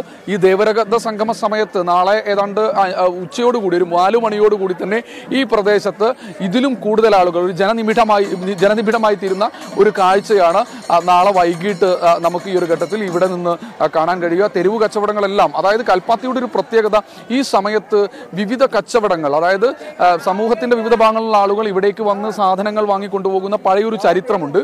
അതിനെ അനുസ്മരിപ്പിക്കും വിധം ഇന്ന് പക്ഷേ അത്ര കണ്ട് പ്രൗഢി ഇല്ലെങ്കിൽ കൂടി, പണ്ട് ഇവിടെ മാത്രമേ, കൽപ്പാത്തി തേരിന് വന്നാൽ മാത്രമേ ഇത്തരം സാധനങ്ങൾ, തുണികളും അതുപോലെ തന്നെ പ്രത്യേകതരം സാധനങ്ങളും കിട്ടുമെന്നായിരുന്നു ഇവിടുത്തെ ആളുകളുടെ ഒരു വിശ്വാസം. അല്ലെങ്കിൽ അവർക്ക് അത്തരത്തിൽ ഉള്ള സാധനങ്ങൾ ആ സമയത്ത് മാത്രമാണ്, പ്രത്യേകതരം സാധനങ്ങൾ തമിഴ്നാട്ടിൽ നിന്നുമൊക്കെയായി അവർക്ക് ലഭിച്ചിരുന്നത്. പക്ഷേ ഇപ്പോൾ അതിൻ്റെ ഒരു പ്രൗഢി പേറുന്നു എന്നോണം തന്നെ ഈ പ്രദേശത്തേക്ക് കച്ചവടക്കാർ, അതായത് തമിഴ്നാട്ടിൽ നിന്നും അതുപോലെ തന്നെ ഉത്തരേന്ത്യയിൽ നിന്നുമൊക്കെ വിവിധ തരത്തിലുള്ള കച്ചവടക്കാർ ഇവിടെ എത്തിച്ചേരും. അത് മൺപാത്രങ്ങളായിക്കൊള്ളട്ടെ, അതുപോലെ തന്നെ മറ്റു പല സാധനങ്ങളായിക്കൊള്ളട്ടെ, കളിപ്പാട്ടങ്ങളായിക്കൊള്ളട്ടെ, അങ്ങനെ എല്ലാം കൽപ്പാത്തിയിൽ വന്നാൽ ലഭിക്കുമെന്നാണ് ഇവിടുത്തുകാരുടെ പണ്ടത്തെ ഒരു വിശ്വാസം ഉണ്ടായിരുന്നത്. അതുകൊണ്ട് തന്നെ ഇവിടേക്ക് ഇപ്പോഴും എവിടുന്നാ ചേട്ടാ വരുന്നത്? ചെന്നൈ. മലയാളിയല്ല? എവ്വളോ നാളാச்சு இங்க கச்சவடம் பண்றேன்? இங்க வந்து முதல் வேலை 3 days ஆகுது. எவ்வளவு வருஷம் ஆச்சு? எல்லா வருஷம் இங்க வருதா? வருஷம் வருது. எவ்வளவு வருஷம் ஆச்சு? இங்க வந்து 10-15 வருஷம் வந்துட்டு. எப்படி கல்பாத்தில கச்சவடம் കുറച്ച് കുറഞ്ഞா? கச்சவடம் மோசம் போகுது. ஏதோ வந்ததுக்கு வியாபாரம் நடக்கும். മോശം പോകാതെ. അതാണ്, കൽപ്പാത്തിയിൽ നിന്ന് വന്നു കഴിഞ്ഞാൽ വ്യാപാരം മോശമാകില്ല എന്നാണ് ഒരു കച്ചവടക്കാരൻ, ചെന്നൈയിൽ നിന്ന് കളിപ്പാട്ടവും അതുപോലെ തന്നെ ഫാൻസി ഐറ്റംസ് ഒക്കെ ആയി വന്നൊരു കച്ചവടക്കാരനാണ് പറഞ്ഞത്. കൽപ്പാത്തിയിൽ വന്നാൽ എന്തായാലും കച്ചവടം മോശമാകില്ല എന്നാണ് പറയുന്നത്. കാരണം പാലക്കാടിൻ്റെ മാത്രമല്ല, കേരളത്തിൻ്റെ അതുപോലെ തന്നെ രാജ്യത്തിൻ്റെ വിവിധ ഭാഗങ്ങളിൽ നിന്നായി ആളുകൾ കൽപ്പാത്തിയിലെ ഈ രഥോത്സവം കാണാൻ, ഈ ദേവരഥ സംഗമം കാണാൻ. വിശ്വനാഥ ക്ഷേത്രം എന്ന് പറയുന്നത് ഒരു കുണ്ടിലമ്പലം എന്നാണ് അറിയപ്പെടുന്നത്. അത് ഇരിക്കുന്നത് പടിക്കെട്ട് താഴേക്ക് ഇറങ്ങിപ്പോയിരിക്കണം. അതിൻ്റെ താഴെയാണ്, വീണ്ടും പടിക്കെട്ടുകൾ താഴേക്ക് ഇറങ്ങിയാൽ കൽപ്പാത്തി പുഴയാണ്. ആ കൽപ്പാത്തിയാണ് കാശിയിൽ പാതി കൽപ്പാത്തി എന്ന് പറയുന്നത്. ആ സ്ഥലത്താണ് ഇപ്പോൾ ശ്രീജിത്ത് നിന്നുകൊണ്ട് ഈ റിപ്പോർട്ട് ചെയ്യുന്നത്. നാളെ പക്ഷേ അവിടെ അടുക്കാൻ കഴിയാത്തത്ര വലിയ തിരക്കായിരിക്കും. എല്ലാ അഗ്രഹാര തെരുവുകളിൽ നിന്നും രഥമുരുണ്ട് ഈ അമ്പലത്തിലേക്ക്, കുണ്ടമ്പലം എന്നറിയപ്പെടുന്ന, അതായത് കുണ്ടിലിരിക്കുന്ന അമ്പലം എന്ന് മാത്രമേ ഉള്ളൂ അതിൻ്റെ അർത്ഥം. ആ അമ്പലത്തിലേക്ക് വരുന്ന കാഴ്ചയാണ് ഇപ്പോൾ ശ്രീജിത്ത് നമ്മളോട് പറഞ്ഞത്. എന്തായാലും ഒരു ദിവസം കൂടിയുണ്ട്. തീർച്ചയായും ആ ഒരു സന്തോഷം ശ്രീജിത്ത് ശ്രീകുമാരൻ്റെ മുഖത്തുമുണ്ട്. ഞാൻ പറയാൻ വന്നത്, ഈ വാർത്തകൾക്ക് പല സ്വഭാവമുണ്ടല്ലോ. ചില വാർത്തകൾ നമ്മൾ ആദ്യം പങ്കുവെച്ച വാർത്ത നമ്മളെ അതെ, വേദനിപ്പിക്കുന്ന വാർത്തകളുണ്ടാവും, സന്തോഷം തരുന്ന വാർത്തകളുണ്ടാവും, നമ്മളെ അസ്വസ്ഥരാക്കുന്ന വാർത്തകളുണ്ടാവും. അതിനിടയിലൊക്കെ ഇത്തരം സന്തോഷകരമായ വാർത്തകൾ റിപ്പോർട്ട് ചെയ്യാൻ കഴിയുന്നത് തന്നെ ആ റിപ്പോർട്ടറുടെ മുഖത്ത് അതിൻ്റെ സന്തോഷമുണ്ട്. നേരത്തെ ദീപക് ധർമ്മടവും അത് സൂചിപ്പിച്ചു. കാര്യം വളരെ തിരക്കേറിയ ഒരുപാട് വാർത്താദിനങ്ങൾക്ക് ശേഷം ദീപക് ധർമ്മടം ഇപ്പോൾ കോഴിക്കോട് ബീച്ചിലെത്തി ഒന്ന് റിലാക്സ് ചെയ്യുന്നതാണ്. എന്തായാലും ശ്രീജിത്ത് മറ്റൊരു സന്തോഷം കൂടെ ഉണ്ട്. ശ്രീജിത്ത് നാളെ ശ്രീജിത്തിന്റെ ജീവിതത്തിലെ വളരെ പ്രധാനപ്പെട്ട നിർണായകമായ ഒരു ചൂടുവെപ്പിന് പോകാൻ പോവുകയാണ്. അത് ഞാൻ പിന്നീട് സസ്പെൻസ് ആയിട്ട് പറയാൻ പറ്റുന്നല്ലേ? തീർച്ചയായും അതറിഞ്ഞാൽ ആ സസ്പെൻസ് പൊളിയും. നമുക്കിനി പാലക്കാട് നിന്നും കൊച്ചിയിലേക്ക് വരാം. കൊച്ചിയിൽ പനമ്പള്ളി നഗറിലെ എന്താ കടയുടെ പേര് റീജിത്ത് എന്ന് വായിച്ചേ? കോപ്പി ലുവാക്കിൽ നിന്നും സഹിൻ ആന്റണി ചേരുന്നു. അവിടെ ഒരുപാട് പ്രത്യേകതയുണ്ട്. അതിന് വെറുതെ അല്ല, ഒരു കാപ്പിക്ക് 1000 രൂപ വരെയാണ് അവിടെ ഈടാക്കുന്നത്. ഒരു കാപ്പിക്ക് പ്രത്യേകതയും ആ കാപ്പിക്ക് ഉണ്ടാവും. അപ്പോൾ സഹിൻ ആന്റണി കാപ്പി കുടിക്കാതെ ആയിരിക്കും റിപ്പോർട്ട് ചെയ്യാൻ സാധ്യതയുള്ളത്. എന്തായാലും സഹിൻ ആന്റണിയുടെ ആ റിപ്പോർട്ടിലേക്ക് നമുക്ക് പോകാം. സഹിൻ ആന്റണി ലൈവായിട്ട് തന്നെയാണ് നമുക്കൊപ്പം ചേരുന്നത്. കോപ്പി ലുവാക്കിൽ നിന്നും സഹിൻ ആന്റണി. 1000 രൂപ ഒരു കാപ്പിക്കോ? അരുൺ, ഇത് കോപ്പി ലുവാക്ക് എന്നാണ് ഈ കടയുടെ പേര്. അതായത് 1600 രൂപയാണ് ഒരു കോഫിയുടെ വില. ഇത് കോപ്പി ലുവാക്ക് മാത്രമല്ല ഇവിടെ കിട്ടുന്നത്. സാധാരണ 10 രൂപയുടെ കാപ്പി ഉണ്ടെന്നാണ് മനസ്സിലാക്കാൻ കഴിയുന്നത്. ഇതാ ഈ കാണുന്നത് പോലെ തന്നെ ഈ കടയുടെ പേര് പോലെ തന്നെ കോപ്പി ലുവാക്ക്. സിവിറ്റ് എന്ന് പറയുന്ന ഒരു ജീവിയിൽ നിന്നുമാണ് ഈ കാപ്പി കുരു കിട്ടുന്നതെന്നാണ്. ഒന്ന് വിശദീകരിക്കാമോ? ആ വിശദീകരിച്ചു കഴിഞ്ഞാൽ ഒരുപക്ഷെ കാപ്പി കുടിക്കാൻ സാധ്യതയില്ല. ഒന്ന് വിശദീകരിക്കാമോ? തീർച്ചയായിട്ടും ഇതാണ് 100% ഒറിജിനൽ കോപ്പി ലുവാക്ക് എന്നുള്ളതാണ്. അതാ ഈ കടയുടെയൊക്കെ അകത്ത് നിരവധി ആളുകളുണ്ട്. ഇത് കടയുടെ നടത്തിപ്പുകാരനാണ് നിർമ്മൽ. എങ്ങനെയാണ് ഈ കോപ്പി ഉണ്ടാക്കുന്നത് എന്നുള്ള ഒന്ന് കൃത്യമായിട്ടൊന്ന് പറയാൻ കഴിയുമോ? ഇത് ഓൾമോസ്റ്റ് എല്ലാവർക്കും അറിയാൻ തോന്നുന്നു, ഇന്തോനേഷ്യയാണ് ഈ കോഫിയുടെ ജന്മദേശം. ഇത് സിവറ്റ് എന്ന് പറയുന്നൊരു ക്യാറ്റ് കഴിച്ചതിന് ശേഷം അതിൻ്റെ ഡൈജസ്റ്റീവ് സിസ്റ്റത്തിൽ നടക്കുന്ന കുറച്ച് ചേഞ്ചസിൽ ഈ കോഫിക്ക് കുറച്ച് ടേസ്റ്റും അതുപോലെ സ്ട്രോങ്ങും കുറേ റിയൽ കോഫി ലവേഴ്സിന് ഇഷ്ടപ്പെടുന്ന ഒത്തിരി കാര്യങ്ങളൊക്കെ ഒന്ന് പെട്ടെന്ന് തന്നെ ഒരെണ്ണം ഉണ്ടാക്കി കാണിക്കുക. എന്തായാലും അരുൺ ഈ പറഞ്ഞതുപോലെ തന്നെ നമുക്ക് എന്താണ് ഇതെന്നൊന്ന് അറിയണമല്ലോ. അതറിയാനുള്ള ഒരു കൗതുകം ഇപ്പോഴുണ്ട്. 1600 രൂപ ഒരു കോഫിക്ക് ഈടാക്കുക എന്ന് പറയുന്നത് വലിയ കാര്യമാണല്ലോ. അപ്പോൾ എന്തുകൊണ്ടാണ് ഈ 1600 രൂപ കൊടുത്ത് ഇതൊക്കെ കുടിക്കുന്നത്? ഇങ്ങനെയാണ് കോഫി ലുവാക്കൊക്കെ കുടിക്കാറുണ്ടോ? കുടിക്കാറുണ്ട്. എന്താ ഈ കോഫിയുടെ ഒരു പ്രത്യേകതയായിട്ട് തോന്നുന്നു? നല്ല ടേസ്റ്റാണ്, പിന്നെ അത് കുറച്ചും കൂടി സ്കിന്നിനൊക്കെ നല്ലതാണെന്നാണ് കേട്ടിരിക്കുന്നത്. ലുവാക്ക് എങ്ങനെയാണ്? ആഴ്ചയിലാണോ അല്ലെങ്കിൽ മാസത്തിൽ ഒരു പ്രാവശ്യമെങ്കിലും കുടിക്കും. ടേസ്റ്റിയാണ്, ഒരു പ്രത്യേക ടേസ്റ്റാണ്. കോഫി ഇഷ്ടപ്പെടുന്നവർക്കൊക്കെ ഇഷ്ടമാവും. കൂടുതലും കുടിക്കുന്ന ഇത്തരം കോഫി ഒരുപാട് പേര് വന്ന് കുടിക്കാറുണ്ട്. ഇത് കുടിച്ചാലുണ്ടാകുന്ന ഒരു മെച്ചം എന്നുള്ളത് ഞാൻ അതിൽ വായിച്ചു കേട്ടിരിക്കുന്നത് നമ്മുടെ സ്കിന്നിന് നല്ലതാണ്. ഒരുപാട് ആൻറ്റി ഏജിങ് പ്രോബ്ലംസ് ഒക്കെ കുറച്ച് അതിനുവേണ്ടി നല്ലതാണെന്ന് കേട്ടിരിക്കുന്നത്. അവരുടെ എന്തായാലും നമുക്ക് ഇപ്പോൾ കോഫി ഉണ്ടാക്കും അതിനു മുൻപ് കുറച്ചാളുകളുടെ എല്ലാം വിശദീകരണം അറിയണമല്ലോ. ഇവിടെ കൂടുതൽ സ്ത്രീകളൊക്കെ ഉണ്ട്, അവരോടൊക്കെ ചോദിക്കാം. എങ്ങനെയാണ് കോഫി ലുവാക്ക് കുടിക്കാറുണ്ടോ? ഇടയ്ക്ക് കുടിക്കാറുണ്ട്. എന്താണ് ഇതിൻ്റെ ഒരു പ്രത്യേകത ഈ കോഫിയുടെ? കുഴപ്പമില്ല, നല്ലതാണ് കോഫി. ഇവിടെ വരുന്ന എല്ലാവരും അങ്ങനെ കോഫി ലുവാക്ക് കുടിക്കുന്ന ആളുകളാണ്? അങ്ങനെ കോഫി ലുവാക്ക് എല്ലാവരും കുടിക്കാറില്ല, പക്ഷേ ഇതിനു വേണ്ടി പുറത്തുനിന്നൊക്കെ ഒരുപാട് പേര് വരാറുണ്ട്. എന്നാലും ഒരിക്കലെങ്കിലും ട്രൈ ചെയ്ത് നോക്കാറുണ്ട്. കോഫി ലുവാക്ക് എന്താണെന്ന് ഇവിടെ മാത്രമേ കിട്ടാറുള്ളൂ. സോ ട്രൈ ചെയ്യാൻ വേണ്ടി വരാറുണ്ട്. 1600 രൂപ എല്ലാം കൊടുത്തൊരു കോഫി കുടിക്കുക എന്ന് പറയുന്നത് ഇതൊക്കെ ഒരു ബക്കറ്റ് ലിസ്റ്റിലുള്ള ഒരു കാര്യമല്ലേ. അപ്പം അത് ഒരിക്കൽ ട്രൈ ചെയ്യാൻ എല്ലാവരും ഒന്ന് ശ്രമിക്കും. 1600 ഇതിനെക്കാട്ടി കൂടിയ എന്തെല്ലാം ഉണ്ട്. സോ ട്രൈ ചെയ്യാറുണ്ട്. കോഫിയെ സംബന്ധിച്ചിടത്തോളം ഒരു 1600 രൂപ അതിൽ ഒരുപാട് ഗുണങ്ങളുണ്ട്. ഒന്ന് വേൾഡ് എക്സ്പെൻസീവ് കോഫിയാണ്. അതിന് പുറമെ ഇതിന് ഒരുപാട് എന്താ പറയുക, അതിൽ അടങ്ങിയിരിക്കുന്നത് സ്കിന്നിനും ഒക്കെ ഭയങ്കര നല്ലതാണ്. ഭയങ്കര ഒരു എനർജി ബൂസ്റ്റപ്പ് ഒക്കെയാണ്. സോ അതിന് അതിൻ്റെതായ ഈ ഒരു കോഫി മാത്രമേ ഉള്ളൂ? വില കുറഞ്ഞ വല്ല കേട്ടോ സാധാരണക്കാരനൊക്കെ കയറാൻ കഴിയുമോ? എല്ലാ സാധാരണക്കാരും ഇവിടെ വരുന്നതാണ്. വളരെ എന്താ പറയുക, 1600 രൂപ കോഫി കുടിക്കണം. അല്ല, ഇവിടെ സാധാരണ കോഫി 60 rupees തൊട്ട് തുടങ്ങുന്നതാണ്. അത് എങ്ങനെ ഒരു ഇതുള്ളതാണ്. ഈ കോഫി ഞങ്ങളുടെ ഒരു എന്താ പറയുക സിഗ്നേച്ചർ ഡ്രിങ്ക് ആണെന്നേ ഉള്ളൂ. ബാക്കി എല്ലാ സാധനവും വളരെ വില കുറവാണ്. 60 rupees തൊട്ടാണ് ഇവിടെ തുടങ്ങുന്നതെല്ലാം. അപ്പോഴും ചോദ്യം ബാക്കിയാണ്. ഇനി നമുക്ക് ആ സസ്പെൻസിലേക്ക് വരാം. ആ പകുതി വെച്ച് അദ്ദേഹം നിർത്തിയ സസ്പെൻസ്. ഈ കാപ്പിക്ക് 1200 രൂപ വിലയുണ്ടെന്ന് പറയുന്നു. ഷഹീൻ ആന്റണി സത്യം പറഞ്ഞാൽ ആ കാപ്പി കുടിക്കാൻ ഇപ്പോൾ തയ്യാറാണോ? അതാ കൊണ്ടുവരുന്നുണ്ടോ? ഇല്ല, ഞാൻ സത്യം പറയാലോ, ആ കോഫി കുടിക്കാനുള്ള ഒരു സാമ്പത്തിക സ്ഥിതിയിലേക്ക് നമ്മൾ എത്തിയിട്ടില്ല എന്നുള്ളതാണ് പ്രധാന കാരണം. മാത്രമല്ല അത് എനിക്കൊരു താല്പര്യം തോന്നിയിട്ടുമില്ല. എന്തായാലും ഇത് കാണുന്നത് പോലെ തന്നെ ഇതാണ് കോപ്പി ലുവാക്ക്. ഇതിൻ്റെ ഒരു ബീൻ കാണിക്കാൻ കഴിയുമോ? ഗ്രൈൻഡ് ചെയ്ത ബീനാണ്.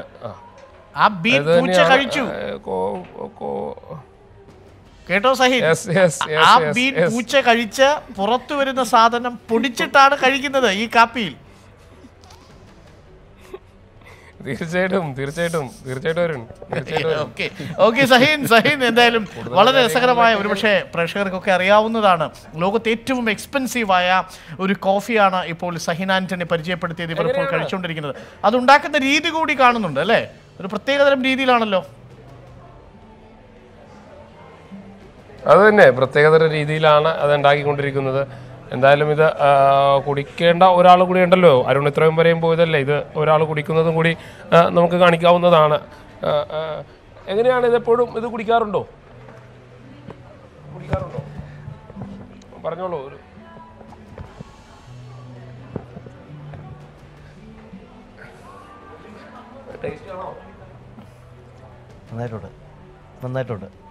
നന്നായിട്ടുണ്ട്. എന്താണ് ഒരു സാധാരണ കോഫിയുടെ ഫീലിംഗ് തന്നെയാണ്? അതെ, ഇഷ്ടപ്പെട്ട ഒരു കോഫി കുടിച്ച ഒരു ലക്ഷണമുണ്ട്. അതുപോലെ തന്നെ ഇഷ്ടപ്പെട്ട ഒരു കോഫി കുടിച്ച ഒരു ഫീലിംഗ് എന്നുള്ളതാണ് ഒരു അവകാശവാദം.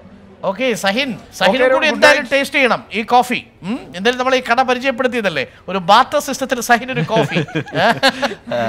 എന്തായാലും സഹിനാന്റണി, പക്ഷെ അത് കുടിക്കുന്നതിന് മുമ്പ് ഉടമസ്ഥനോട് ഒന്നുകൂടി ചോദിക്കണം ഇത് എങ്ങനെയാണ് ഉണ്ടാവുന്നതെന്ന് ലോകത്തെ. ഓക്കെ സഹിൻ, എനിക്ക് ഈ കോഫി കുടിക്കാൻ അത്ര നിർബന്ധമില്ല. അപ്പൊ പൈസയുടെ കാര്യമല്ല. 1600 രൂപയുടെ കോഫി മാത്രമല്ല, വില കുറഞ്ഞ കോഫികളും അവിടെ ഉണ്ട്. 60 രൂപയ്ക്കും 70 രൂപയ്ക്കും ഒക്കെയുള്ള കോഫികളും അവിടെ ഉണ്ട്. Okay Shaheen Antony, have A good coffee and have A good night. Okay, that's wonderful. ലോകത്തെ ഏറ്റവും വില കൂടുതലുള്ള കോഫിയാണ് ഇപ്പോൾ ഷഹീൻ ആന്റണി കോപ്പി ലുക്കാവിൽ പരിചയപ്പെടുത്തിയത് അല്ലേ? ആ കാപ്പി ഉണ്ടാക്കുന്നത് എങ്ങനെയാണെന്ന് നമ്മൾ കണ്ടു കഴിഞ്ഞു. 1200 രൂപയാണ് ആ കാപ്പി. കുടിക്കാൻ താല്പര്യമുണ്ടെങ്കിൽ ഇപ്പോൾ ഷഹീൻ ആന്റണി നിൽക്കുന്ന ആ കഫേയിൽ പോയാൽ മതി. കൊച്ചിയിൽ ഇവിടെ മാത്രമേ അത് കിട്ടത്തുള്ളൂ എന്നാണ് മനസ്സിലാക്കാൻ സാധിക്കുന്നത്. നമുക്കെന്തായാലും ഇനി നാളെ അറിയാൻ എന്ന നമ്മളുടെ ന്യൂസ് ട്രാക്ക് 1710 ഒരു പ്രത്യേക സെഗ്മെൻറ്റിലേക്ക് നമുക്ക് പോകാം. നാളെ പ്രധാനമായിട്ടും ശ്രദ്ധിക്കേണ്ടത് എന്തെല്ലാം? മലപ്പുറത്ത് നിന്നും നമുക്ക് തുടങ്ങാം. മലപ്പുറം പാലത്തിൽ വീണ്ടും ഗതാഗത നിയന്ത്രണം. നവീകരണ പ്രവർത്തനങ്ങളുടെ ഭാഗമായാണ് നിയന്ത്രണം ഏർപ്പെടുത്തുന്നത്. നാളെ രാവിലെ 9 മുതൽ 21 രാവിലെ 6 വരെ പാലത്തിലെ ഗതാഗതം ഭാഗികമായി നിരോധിച്ചുകൊണ്ട് ഉത്തരവിറങ്ങി. ശബരിമല മണ്ഡല മകരവിളക്ക് മഹോത്സവത്തോടനുബന്ധിച്ച് തീർത്ഥാടനത്തിനെത്തുന്നവർക്ക് സുരക്ഷയൊരുക്കി സേഫ് സോൺ പദ്ധതി. ഏത് അടിയന്തര സാഹചര്യങ്ങളിലും തീർത്ഥാടകർ വിളിക്കുന്നതിനായി ഹെൽപ്പ് ലൈൻ നമ്പറുകൾ തയ്യാറായി.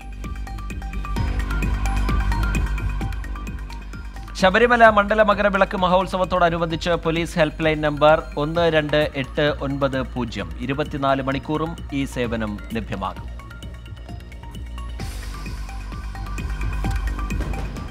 ന്യൂസ് ട്രാക്ക് 1710 പ്രേക്ഷകർ ഇപ്പോൾ കാണുന്നത് 1 മണിക്കൂർ ദൈർഘ്യമുള്ള വാർത്താ ബുള്ളറ്റിൻ. ഉച്ചയ്ക്ക് 1 മണിക്കും വൈകുന്നേരം 7 മണിക്കും രാത്രി 10 മണിക്കുമാണ് ന്യൂസ് ട്രാക്ക് 1710. നിലവിലുള്ള വാർത്താവതരണ രീതികളിൽ നിന്ന് വ്യത്യസ്തമായി സാധാരണക്കാർക്ക് സാധാരണക്കാരായ രീതിയിൽ സാധാരണക്കാരായ ആങ്കേഴ്സ് അവതരിപ്പിക്കുന്ന പരിപാടിയാണ് ന്യൂസ് ട്രാക്ക് 1710. എന്തായാലും ഈ രാത്രിയിൽ നിങ്ങൾ ഉറങ്ങാൻ പോകുന്നതിന് മുമ്പ് ഒരു ചെറിയ ഇടവേള, വളരെ വളരെ വളരെ ചെറിയൊരു ഇടവേള.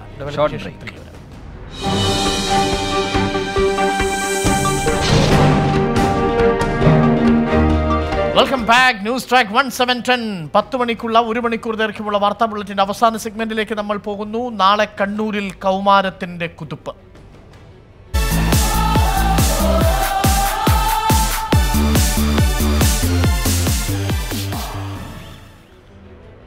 സംസ്ഥാന സ്കൂൾ കായികോത്സവത്തിന് നാളെ കണ്ണൂരിൽ തുടക്കമാകും. 4 ദിവസങ്ങളിലായി നടക്കുന്ന മേളയിൽ 98 ഇനങ്ങളിലായി 2000-ലേറെ കുട്ടികൾ മാറ്റുരയ്ക്കും. നാളെ രാവിലെ 7 മണിക്ക് മത്സരങ്ങൾ ആരംഭിക്കും. സീനിയർ ബോയ്സ് 3000 മീറ്റർ ഓട്ടമാണ് ആദ്യ ഇനം. മികച്ച സുരക്ഷാ സംവിധാനങ്ങളാണ് മേളയ്ക്കായി ഒരുക്കിയിരിക്കുന്നത്. ത്രോ ഇനങ്ങൾ നടക്കുമ്പോൾ സമീപത്ത് മറ്റു മത്സരങ്ങൾ നടത്തില്ല. അഫീൽ ജോൺസന്റെ മരണം അല്ലേ ഒരുപക്ഷെ വൈകി വന്നൊരു തിരിച്ചറിവായി മാറിയിരിക്കുന്നു എന്നുള്ളത് എന്തായാലും ശ്രദ്ധേയമായി നമ്മൾ എടുത്തു പറയേണ്ട ഒരു സംഭവം തന്നെയാണ്. എന്തായാലും 2000-ലധികം കുട്ടികളാണ് നാളെ മാറ്റുരയ്ക്കാൻ പങ്കെടുക്കുന്ന എല്ലാ മത്സരാർത്ഥികൾക്കും ഇൻഷുറൻസ് കൂടി ഏർപ്പെടുത്തിയിരിക്കുന്നു എന്നൊരു പ്രത്യേകത കൂടിയുണ്ട്. വിപുലമായ കവറേജാണ് 24 ഒരുക്കുന്നത്. 24-ന്റെ ഏറ്റവും സമർത്ഥരായ sports team editors Mangattuparamba ക്യാമ്പസിലെ synthetic ട്രാക്കിലുണ്ട്. നമുക്കൊപ്പം രഞ്ജു മത്തായി, ഒപ്പം എൽദോ, അർജുൻ മട്ടന്നൂർ, നാളെ ജോയിൻ ചെയ്യാൻ പോകുന്ന നിഖിൽ പ്രമേഷ് എന്നിങ്ങനെ 24-ന്റെ മിടുക്കരായ സ്പോർട്സ് റിപ്പോർട്ടേഴ്സ് ആയിരിക്കും ഈ കായികമേള 24-ന് വേണ്ടി പ്രേക്ഷകരിലേക്ക് എത്തിക്കുക. നിലവിൽ നമുക്ക് രഞ്ജു മത്തായി തയ്യാറാക്കിയ റിപ്പോർട്ട് കാണാം. കണ്ണൂരിലെ ഒരുക്കങ്ങളെല്ലാം പൂർത്തിയായി. കണ്ണൂർ സ്കൂൾ കായികമേളയ്ക്ക് കണ്ണൂരിലെ ഒരുക്കങ്ങളെല്ലാം പൂർത്തിയായി. കണ്ണൂർ ാക്കി സംഘാടകരെല്ലാം മടങ്ങിക്കഴിഞ്ഞിരിക്കുന്നു. കായിക താരങ്ങൾ ഇന്ന് വൈകിട്ടോടെ തന്നെ എല്ലാ ജില്ലകളിൽ നിന്നുള്ള മത്സരാർത്ഥികൾ ഇന്ന് കണ്ണൂരിലേക്ക് എത്തിയിട്ടുണ്ട്. അവരവരുടെ രജിസ്ട്രേഷനുകളൊക്കെ പൂർത്തിയാക്കി അവരുടെ താമസ സ്ഥലങ്ങളിലേക്ക് മടങ്ങിയിട്ടുണ്ട്. അവരൊക്കെ നാളെ രാവിലെ കൃത്യം 7 മണിക്ക് ട്രാക്കിലേക്ക് എത്തും. നാളെ രാവിലെ കൃത്യം 7 മണിക്ക് തന്നെ ട്രാക്ക് ഉണരും. സീനിയർ ജൂനിയർ വിഭാഗത്തിലെ 3000 മീറ്റർ മത്സരത്തോടെയായിരിക്കും 63ാമത് സംസ്ഥാന കായികമേളയ്ക്ക് തുടക്കമാവുക. അതുകൊണ്ട് തന്നെ വലിയൊരു ആവേശം ഇത്തവണയുണ്ട്. കാരണം കഴിഞ്ഞ തവണത്തെ പോലെ വളരെ എളുപ്പമല്ല ഇത്തവണത്തെ സ്കൂൾ കായികമേള എന്നുള്ളതാണ്. പറയാൻ കാരണം എന്ന് പറയുന്നത് ഇത്തവണത്തെ ചാമ്പ്യൻ പോരാട്ടം എന്ന് പറയുന്നത് വളരെ നിർണായകമാണ്. ഇത്തവണത്തെ ചാമ്പ്യൻ പോരാട്ടം എറണാകുളവും കഴിഞ്ഞ കുറേ വർഷങ്ങളായി എറണാകുളവും പാലക്കാടും തമ്മിലുള്ള മത്സരമായിരുന്നു. പക്ഷേ ഇത്തവണ എറണാകുളത്തിൻ്റെ കരുത്തൽപ്പം ചോർന്നിട്ടുണ്ട്. കാരണം കോതമംഗലം സെൻറ് ജോർജ് സ്കൂൾ ഇത്തവണ എറണാകുളം ജില്ലയോടൊപ്പമില്ല. കാരണം Raju Paul sir പരിശീലകനായിരുന്ന Raju Paul Kothamangalam saint George സ്കൂളിൽ നിന്ന് വിരമിച്ചതോടുകൂടി അവിടുത്തെ കുട്ടികളെല്ലാം അവിടെ നിന്ന് മറ്റ് സ്കൂളുകളിലേക്ക് പോകുന്ന ഒരു സാഹചര്യമാണ് ഉണ്ടായത്. അതുകൊണ്ട് തന്നെ അവരൊക്കെ കുറച്ച് കുട്ടികൾ തിരുവനന്തപുരം GV രാജയിൽ ചേർത്തിട്ടുണ്ട്. കുറച്ച് കുട്ടികൾ പാലക്കാട് കല്ലടി സ്കൂളിൽ ചേർന്നിട്ടുണ്ട്. അതുകൊണ്ട് തന്നെ ഈ 2 ജില്ലകളിലേക്കും പോയ കുട്ടികളുടെ പെർഫോമൻസ് എന്ന് പറയുന്നത് നിർണായകമാകും. അതുകൊണ്ട് തന്നെ പോയിന്റ് നിലയിൽ വലിയ വ്യത്യാസങ്ങളുണ്ടാകും. കാരണം വാശിയേറിയ പോരാട്ടങ്ങൾ നമുക്ക് കാണാൻ സാധിക്കും. കഴിഞ്ഞ തവണ പോയിന്റ് പാലക്കാടും 1ാം സ്ഥാനത്തെത്തിയ എറണാകുളവും പാലക്കാടും തമ്മിൽ വലിയ പോയിന്റിൻ്റെ വ്യത്യാസമുണ്ടായിരുന്നു. പക്ഷേ ഇത്തവണ അത്തരത്തിൽ ഒരു വലിയ ഏകപക്ഷീയമായ ഒരു മുന്നേറ്റമൊന്നും എറണാകുളം ജില്ലയുടെ ഉണ്ടാകുമെന്ന് നമ്മൾ പ്രതീക്ഷിക്കുന്നില്ല. കാരണം എല്ലാ ജില്ലകളിലേക്കും താരങ്ങൾ എത്തിയിട്ടുണ്ട്. പാലക്കാടിന് അല്പം ശക്തി വർദ്ധിച്ചിട്ടുണ്ട്. കാരണം പാലക്കാട് സ്കൂളിന് ലോങ് റേസുകളിലൊക്കെ മികച്ച താരങ്ങളുടെ പെർഫോമൻസ് ഉണ്ട്. കാരണം കല്ലടി സ്കൂളിലെയും പറളി സ്കൂളിലെയും ഒപ്പം മുണ്ടൂർ സ്കൂളിലെയും കുട്ടികൾ ഇത്തവണ മികച്ച പ്രകടനം കാഴ്ചവെക്കും എന്നുള്ളൊരു പ്രതീക്ഷയാണുള്ളത്. അതോടൊപ്പം തന്നെ ശ്രദ്ധേയമായ ഒരു കാര്യം, കഴിഞ്ഞ തവണ സ്പ്രിന്റ് ഇനങ്ങളിൽ മേധാവിത്വം നേടിയ തിരുവനന്തപുരം സായി സ്കൂൾ അവർക്ക് കരുത്തു നൽകാൻ ഇത്തവണ GV രാജ സ്കൂൾ രാജു പോൾ സാറിൻ്റെ ശിഷ്യഗണങ്ങൾ അണിനിരക്കുന്ന GV രാജ സ്കൂളിലെ കുട്ടികളും ഇത്തവണ മത്സരിക്കുന്നുണ്ട് എന്നുള്ളത് നമ്മൾ എടുത്തു പറയേണ്ടതുണ്ട്. വിദ്യാർത്ഥികൾക്കുള്ള എല്ലാ സൗകര്യങ്ങളും ഇവിടെ ഒരുക്കിയിട്ടുണ്ട്. അതോടൊപ്പം തന്നെ ഈ മേളയിൽ കഴിഞ്ഞ പാലായിൽ നടന്ന ജൂനിയർ മീറ്റിൽ ഉണ്ടായ ഒരു ദാരുണ സംഭവം ഉണ്ടായതോടുകൂടി തന്നെ വലിയ രീതിയിലുള്ള സുരക്ഷാ ക്രമീകരണങ്ങളാണ് ഇത്തവണ കണ്ണൂർ യൂണിവേഴ്സിറ്റി സ്റ്റേഡിയത്തിൽ ഉണ്ടാക്കിയിരിക്കുന്നത്. കാരണം ഹാമർ ത്രോ മത്സരങ്ങളും അതോടൊപ്പം തന്നെ ഡിസ്കസ് ത്രോ മത്സരങ്ങളും സെപ്പറേറ്റ് ആയിട്ട്, കാരണം കഴിഞ്ഞ കുറേ വർഷങ്ങളായി ഹാമർ ത്രോ നടക്കുന്ന അതേ കേജിൽ തന്നെയാണ്, അതേ സോണിൽ തന്നെയാണ് ഡിസ്കസ് ത്രോ മത്സരം നടക്കുന്നത്. പക്ഷേ ഇത്തവണ അത് മാറ്റിയിട്ടുണ്ട്. ഡിസ്കസ് ത്രോ മത്സരത്തിന് ഒരു പ്രത്യേക സോൺ ഉണ്ടാക്കിയിട്ടുണ്ട്. ഹാമർ ത്രോയ്ക്ക് ഒരു പ്രത്യേക സോൺ ഉണ്ടാക്കിയിട്ടുണ്ട്. ഷോട്ട് പുട്ടിനും ഒരു പ്രത്യേക സോണുണ്ട്. അതുകൊണ്ട് തന്നെ മത്സരങ്ങൾ അതീവ സുരക്ഷയിലായിരിക്കും നടക്കുക. ഒരു സംഘാടകർ കൃത്യമായി ഉറപ്പുവരുത്തിയിട്ടുണ്ട് ഈ ത്രോ മത്സരങ്ങൾ ഒരേ സമയത്ത് നടക്കാത്ത തരത്തിലുള്ള ക്രമീകരണങ്ങളാണ് സംഘാടകരും ഒരുക്കിയിട്ടുള്ളത്. അതുകൊണ്ട് തന്നെ മികച്ചൊരു സംഘാടനത്തിൽ ഇപ്പോൾ Kannur university stadium ഒരുങ്ങിക്കഴിഞ്ഞിരിക്കുന്നു. Kannur university സ്റ്റേഡിയത്തെ കണ്ണൂരിനെ സംബന്ധിച്ച് 16 വർഷത്തിന് ശേഷം വരുന്നൊരു മേളയാണ്. ഞാനും ഒരു കണ്ണൂരുകാരനാണ്. കണ്ണൂരുകാരെ സംബന്ധിച്ച്, ഒരു കായിക പ്രേമിയായ നമ്മളെ സംബന്ധിച്ച് വളരെ വലിയൊരു അംഗീകാരമാണ് കണ്ണൂർ കണ്ണൂരിൽ നാളെ വലിയ താരങ്ങൾ മത്സരിക്കാനെത്തുന്നു. കണ്ണൂരിലെ ആദ്യത്തെ സിന്തറ്റിക് ട്രാക്കാണ്. ഗവൺമെൻറ് ബ്രണ്ണൻ കോളേജിൽ പണ്ടേ സിന്തറ്റിക് ട്രാക്ക് അനുവദിച്ചിട്ടുണ്ട്. പക്ഷേ ബ്രണ്ണൻ കോളേജിൽ ഇതുവരെ സിന്തറ്റിക് ട്രാക്ക് വന്നിട്ടില്ല. പക്ഷേ യൂണിവേഴ്സിറ്റി സ്റ്റേഡിയത്തിലെ സിന്തറ്റിക് ട്രാക്കിൽ നാളെ നാളെ ട്രാക്ക് ഉണരുകയാണ്. വലിയ മത്സരങ്ങൾ, വലിയ പോരാട്ടങ്ങൾ, കൂടുതൽ ദൂരവും കൂടുതൽ വേഗവും കൂടുതൽ ഉയരവും തേടി നാളെ കൗമാര കേരളം കണ്ണൂരിലെ ട്രാക്കിൽ ഇറങ്ങും. നിലവിൽ ഈ ഒരു വാർത്ത റിപ്പോർട്ട് ചെയ്യുന്നതിനിടയിൽ ഒരു പ്രധാനപ്പെട്ട വാർത്ത കൂടി പ്രേക്ഷകരെ അറിയിക്കാനുണ്ട്. സംസ്ഥാനത്ത് ട്രഷറിയിൽ കടുത്ത നിയന്ത്രണം വരുന്നു എന്ന സൂചനയാണ് ഇപ്പോൾ നമ്മളുടെ തിരുവനന്തപുരം ബ്യൂറോ ഇപ്പോൾ റിപ്പോർട്ട് ചെയ്യുന്നത്. അലക്സ് അവിടെ നിന്നും ഇപ്പോൾ റിപ്പോർട്ട് ചെയ്യുന്നത് സംസ്ഥാനത്ത് കടുത്ത സാമ്പത്തിക പ്രതിസന്ധി, ട്രഷറിയിൽ കർശന നിയന്ത്രണം ഏർപ്പെടുത്തിയിരിക്കുന്നു എന്ന വാർത്ത ഇപ്പോൾ പുറത്തേക്ക് വരുന്നു. അത്യാവശ്യ ചിലവുകൾ ഒഴികെയുള്ള ഒരു ബില്ലും പാസ്സാക്കേണ്ട എന്നാണ് ട്രഷറിക്ക് കൊടുത്തിരിക്കുന്ന നിർദ്ദേശം. ഇനി ഒരു ഉത്തരവുണ്ടാകുന്നത് വരെയാണ് നിയന്ത്രണമെന്ന് ധനവകുപ്പ് പറയുന്നു. സംസ്ഥാനം കടുത്ത സാമ്പത്തിക പ്രതിസന്ധിയിലേക്ക് എന്ന സൂചന വ്യക്തമാക്കിക്കൊണ്ട് ട്രഷറിയിൽ കർശന നിയന്ത്രണം ഏർപ്പെടുത്തിയിരിക്കുന്നു. തദ്ദേശ സ്ഥാപനങ്ങളുടെ ബില്ലുകൾക്കും നിയന്ത്രണം ബാധകമാണ് എന്നാണ് ഇപ്പോൾ തിരുവനന്തപുരത്ത് നിന്നും റിപ്പോർട്ട് ചെയ്യുന്നത്. വിവിധ സർക്കാർ പദ്ധതികൾ തടസ്സപ്പെടും എന്നുള്ള ആശങ്കയും ഉള്ളതായി തിരുവനന്തപുരത്ത് നിന്നും ഞങ്ങളുടെ പ്രതിനിധി അലക്സ് ഇപ്പോൾ നമുക്ക് ഒരു റിപ്പോർട്ട് നൽകിയിട്ടുണ്ട്. നിലവിൽ സംസ്ഥാനത്ത് കടുത്ത സാമ്പത്തിക പ്രതിസന്ധി എന്ന രീതിയിലുള്ള വാർത്തയാണ് പുറത്തേക്ക് വരുന്നത്. ട്രഷറിയിൽ കടുത്ത നിയന്ത്രണം ഏർപ്പെടുത്തിയിട്ടുണ്ട്. അലക്സ് ചേരുന്നു. അലക്സ്, വളരെ പ്രധാനപ്പെട്ട ഒരു വാർത്തയാണ്, ബ്രേക്കിംഗ് ആണ്, നമ്മൾ ഒട്ടും പ്രതീക്ഷിക്കാത്തൊരു വാർത്ത. നേരത്തെ ചില സൂചനകൾ ഉണ്ടായിരുന്നുവെങ്കിലും ട്രഷറിയിൽ കടുത്ത നിയന്ത്രണം, എന്തൊക്കെയാണ് വിശദാംശങ്ങൾ അലക്സ്? അരുൺ സൂചിപ്പിച്ചതുപോലെ തന്നെ തീരെ പ്രതീക്ഷിക്കാത്തൊരു വാർത്തയാണ് വന്നിട്ടുള്ളത്. അതായത് സംസ്ഥാനത്ത് സാമ്പത്തിക പ്രതിസന്ധി കടുക്കുന്നു എന്നുള്ളത് തന്നെയാണ് ഈ ഒരു സർക്കുലറിൽ നിന്ന് നമുക്ക് വ്യക്തമാകുന്നത്. അല്പം മുമ്പാണ് ഇത്തരമൊരു സർക്കുലർ പുറത്ത് വന്നത്. ഈ സർക്കുലറിൽ പറയുന്ന പ്രധാനപ്പെട്ട കാര്യങ്ങൾ ഇത് തന്നെയാണ്. സംസ്ഥാനത്ത് കടുത്ത സാമ്പത്തിക പ്രതിസന്ധി ഉണ്ട്, അതുകൊണ്ട് തന്നെ ട്രഷറിയിൽ കർശന നിയന്ത്രണം ഏർപ്പെടുത്തിക്കൊണ്ടുള്ള സർക്കുലറാണ് പുറത്തിറങ്ങിയിട്ടുള്ളത്. അത്യാവശ്യ ചിലവുകൾ ഒഴികെയുള്ള മറ്റു ബില്ലുകൾ തൽക്കാലം പാസ്സാക്കേണ്ട എന്നാണ് സർക്കുലറിൽ നിർദ്ദേശം നൽകിയിട്ടുള്ളത്. മാത്രമല്ല ഇനിയൊരു ഉത്തരവ് ഉണ്ടാകുന്നത് വരെ ഈ നിയന്ത്രണം തുടരുമെന്നും ധനവകുപ്പ് വ്യക്തമാക്കുന്നുണ്ട്. ഇത് തദ്ദേശ സ്ഥാപനങ്ങളുടെ ബില്ലുകൾക്കും ഇത് ബാധകമാണ്. ഇത്തരത്തിലൊരു സർക്കുലർ ആണ് പുറത്തിറക്കിയിട്ടുള്ളത്. മാത്രമല്ല ഇതിനകത്ത് പ്രധാനപ്പെട്ട ഏതൊക്കെ ഇടങ്ങളിലാണ് ഇത് ബാധകമെന്ന് കൃത്യമായി തന്നെ പറഞ്ഞിട്ടുണ്ട്. അതിലൊന്നാണ് ഞാൻ നേരത്തെ സൂചിപ്പിച്ചതുപോലെ ഈ തദ്ദേശ ഭരണവുമായി ബന്ധപ്പെട്ട കാര്യം. ഇത്തരം ബില്ലുകളും പാസ്സാക്കേണ്ടത് പറയുന്നു. അതിനർത്ഥം സംസ്ഥാനത്ത് നേരത്തെ ശമ്പളം കൊടുത്തതിന് ശേഷം സാധാരണഗതിയിൽ ട്രഷറികൾ പ്രവർത്തിക്കാറാണ് പതിവ്. പക്ഷേ ഇത്തവണ അതിൽ നിന്നൊരു മാറ്റമുണ്ടായിരിക്കുന്നു. സാമ്പത്തിക പ്രതിസന്ധി രൂക്ഷമാണ് എന്ന്. അലക്സ്, ഇപ്പോൾ നവംബർ മാസമായിട്ടേ ഉള്ളൂ. ഡിസംബർ, ജനുവരി, ഫെബ്രുവരി, മാർച്ച് തദ്ദേശ സ്വയംഭരണ സ്ഥാപനങ്ങളിൽ ഇനി കൊടുത്തു കഴിയേണ്ട കുറെ കരാറുകാർക്കുള്ള തുക ബാക്കി നിൽക്കുന്നുണ്ട്. വലിയ പദ്ധതികൾ പലതും സർക്കാർ പ്രഖ്യാപിച്ചത് പകുതി വഴിയിലാണ്. ചിലത് തുടങ്ങിയിട്ടില്ല, ചിലത് തുടങ്ങാൻ പോകുന്നതേയുള്ളൂ. നിലവിൽ ഈ തദ്ദേശ സ്വയംഭരണ സ്ഥാപനങ്ങളുടെ എല്ലാ സർക്കാർ പദ്ധതികളും നിലവിൽ താളം തെറ്റുമല്ലോ. സംശയമൊന്നുമില്ല. അപ്രകാരം തന്നെയാണ് ഈ സർക്കുലറിൽ പറയുന്നത്. അതായത് സർക്കുലറിൽ മേൽ വിവരിച്ചിട്ടുള്ളതുപോലെ തന്നെ വിവിധ വകുപ്പുകൾ അതുപോലെ തന്നെ തദ്ദേശഭരണ സ്ഥാപനങ്ങൾ അത്തരം ഒരു പട്ടിക ചേർത്തതിന് ശേഷമാണ് അത് പറയുന്നത്. ഇതോടൊപ്പമുള്ള അനുബന്ധത്തിൽ ഉൾപ്പെട്ടുള്ള ഇനങ്ങൾ ഒഴികെയുള്ള എല്ലാ പേയ്മെന്റുകളും ഇനിയൊരു ഉത്തരവ് ഉണ്ടാകുന്നതുവരെ ട്രഷറികളിൽ തടയേണ്ടതാണെന്ന് നിർബന്ധപൂർവ്വമുള്ള ഒരു സർക്കുലറാണ് സംസ്ഥാന ധനവകുപ്പ് പുറത്തിറക്കിയിട്ടുള്ളത്. ഇതിൽ ഉൾപ്പെട്ടിരിക്കുന്ന ഇനങ്ങൾ മാത്രം, അതായത് ഈ പുറത്തിറക്കിയ സർക്കുലറിൽ പറഞ്ഞിരിക്കുന്ന ഇനങ്ങളിൽ മാത്രം അത്തരം ബില്ലുകളും ചെക്കുകളും നൽകേണ്ടതാണ് എന്ന് പറയുന്നു. പക്ഷെ ബാക്കി എല്ലാത്തിനും നേരത്തെ പറഞ്ഞതുപോലെ തദ്ദേശഭരണ സ്വയംഭരണ സ്ഥാപനങ്ങളിലെ ഈ വികസന പ്രവർത്തനങ്ങളുമായി ബന്ധപ്പെട്ടോ നിർമ്മാണ പ്രവർത്തനങ്ങളുമായി ബന്ധപ്പെട്ടോ ഇതുവരെ നടന്നുകൊണ്ടിരുന്ന ബില്ലുകളെല്ലാം അത് അനിശ്ചിതത്വത്തിലാകുന്നു. അത്തരം പേയ്മെന്റുകൾ മുടങ്ങുന്ന അവസ്ഥയിലേക്ക് നീങ്ങുമെന്നുള്ളതാണ് ഏറ്റവും പ്രധാനപ്പെട്ട കാര്യം.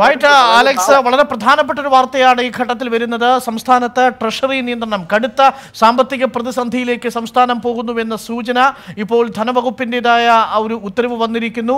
അത്യാവശ്യമായിട്ടുള്ള ചെലവുകൾക്കല്ലാതെ മറ്റൊന്നിനും ട്രഷറിയിൽ നിന്ന് ബില്ലുകൾ പാസ്സാക്കേണ്ടതില്ല എന്നതാണ് തീരുമാനം. നിലവിൽ തദ്ദേശ സ്വയംഭരണ സ്ഥാപനങ്ങളുടെ വികസന പദ്ധതികളടക്കമെല്ലാം താളം തെറ്റും എന്ന അവസ്ഥയിലാണ് ഇപ്പോഴുള്ളത്. അത്യാവശ്യ ചെലവുകൾ ഒഴികെയുള്ള ബില്ലുകൾ പാസ്സാക്കില്ല. സംസ്ഥാനം കടുത്ത സാമ്പത്തിക പ്രതിസന്ധിയിലേക്ക് എന്ന സൂചന നൽകി ധനവകുപ്പിന്റെ ഓർഡർ ഇറങ്ങിയിരിക്കുന്നു. ട്രഷറികൾക്ക് കടുത്ത നിയന്ത്രണമാണ് ഇപ്പോൾ ഏർപ്പെടുത്തിയിരിക്കുന്നത്. കർശന നിയന്ത്രണം ഏർപ്പെടുത്തിയിരിക്കുന്നു. ട്രഷറിയിൽ ബില്ലുകൾ മാറുന്നതിന് കടുത്ത നിയന്ത്രണം. തദ്ദേശ സ്വയംഭരണ സ്ഥാപനങ്ങളുടെ വികസന പദ്ധതികളടക്കമുള്ളവയ്ക്ക് ആണ് ഈ നിയന്ത്രണം വന്നിരിക്കുന്നത്. സംസ്ഥാനം പ്രത്യേകിച്ചും റീബിൽഡ് കേരള ഇനിഷ്യേറ്റീവ് അടക്കമുള്ള പദ്ധതികൾ പ്രഖ്യാപിക്കപ്പെട്ടിട്ടും പ്രളയത്തിന്റെ 1ാം വർഷം കഴിയുമ്പോഴാണ് സംസ്ഥാനത്ത് കടുത്ത സാമ്പത്തിക പ്രതിസന്ധി എന്ന വാർത്ത ഇപ്പോൾ പുറത്തുവരുന്നത്. ധനവകുപ്പിന്റെ റിപ്പോർട്ട് ധനവകുപ്പിന്റെ ഓർഡർ ഇപ്പോൾ പുറത്തിറങ്ങി. ട്രഷറി വകുപ്പിന് കടുത്ത നിയന്ത്രണമാണ് ഏർപ്പെടുത്താൻ പോകുന്നത്.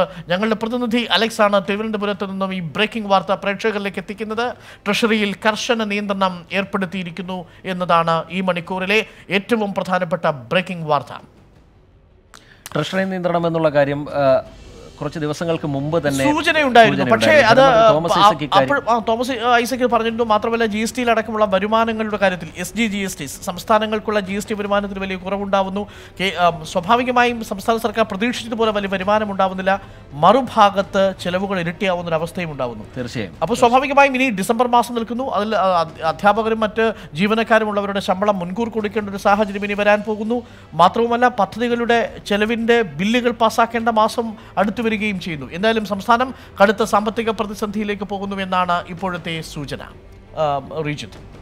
തീർച്ചയായും ഇനി നമ്മളൊരു കായിക വിശേഷത്തിനിടയിൽ നിന്നാണ് വളരെ പ്രധാനപ്പെട്ട ഈ വാർത്തയിലേക്ക് വന്നത്. ഈ വലിയ രീതിയിലുള്ള ഒരു ഇമ്പാക്റ്റ് തന്നെ ഈ ട്രഷറി നിയന്ത്രണം വഴി ഉണ്ടാകും എന്നുള്ള കാര്യം ഉറപ്പ് തന്നെയാണ്. അത് വലിയ രീതിയിൽ ജനങ്ങളെ ബാധിക്കുകയും ചെയ്യും. വീണ്ടും നമ്മളുടെ ആ വാർത്തയുടെ തുടർച്ചയിലേക്ക് തന്നെ വീണ്ടും പോവുകയാണ്. കായിക വിശേഷങ്ങൾ തന്നെയാണ് അടുത്തതായും പങ്കുവെക്കാനുള്ളത്. അർജന്റീന ബ്രസീൽ സൗഹൃദ ഫുട്ബോൾ മത്സരം പുരോഗമിക്കുകയാണ്. ഒരു ഗോളിന് അർജന്റീനയാണ് ഇപ്പോൾ മുന്നിട്ട് നിൽക്കുന്നത്. സൂപ്പർ താരം ലയണൽ മെസ്സിയാണ് ഗോൾ നേടിയത്. വളരെ ആകാംക്ഷയോടുകൂടി നമ്മൾ കാത്തിരുന്ന മത്സരമായിരുന്നു. ബ്രസീലും അർജന്റീനയും നേർക്കുനേർ വരുന്നു എന്ന് പറയുമ്പോഴുള്ള ആവേശം പ്രത്യേകം നമ്മൾ എടുത്തു പറയേണ്ടതുമാണ്. ഈ മാത്രമല്ല റീജിത്തെ, കോപ്പ അമേരിക്ക കഴിഞ്ഞതിന് ശേഷം അർജന്റീന ഇങ്ങനെയാണ് ഓരോ മത്സരങ്ങളിലും അർജന്റീന മുന്നിലേക്ക് പോകുന്ന ഒരു അവസ്ഥ ഉണ്ടാവുന്നു.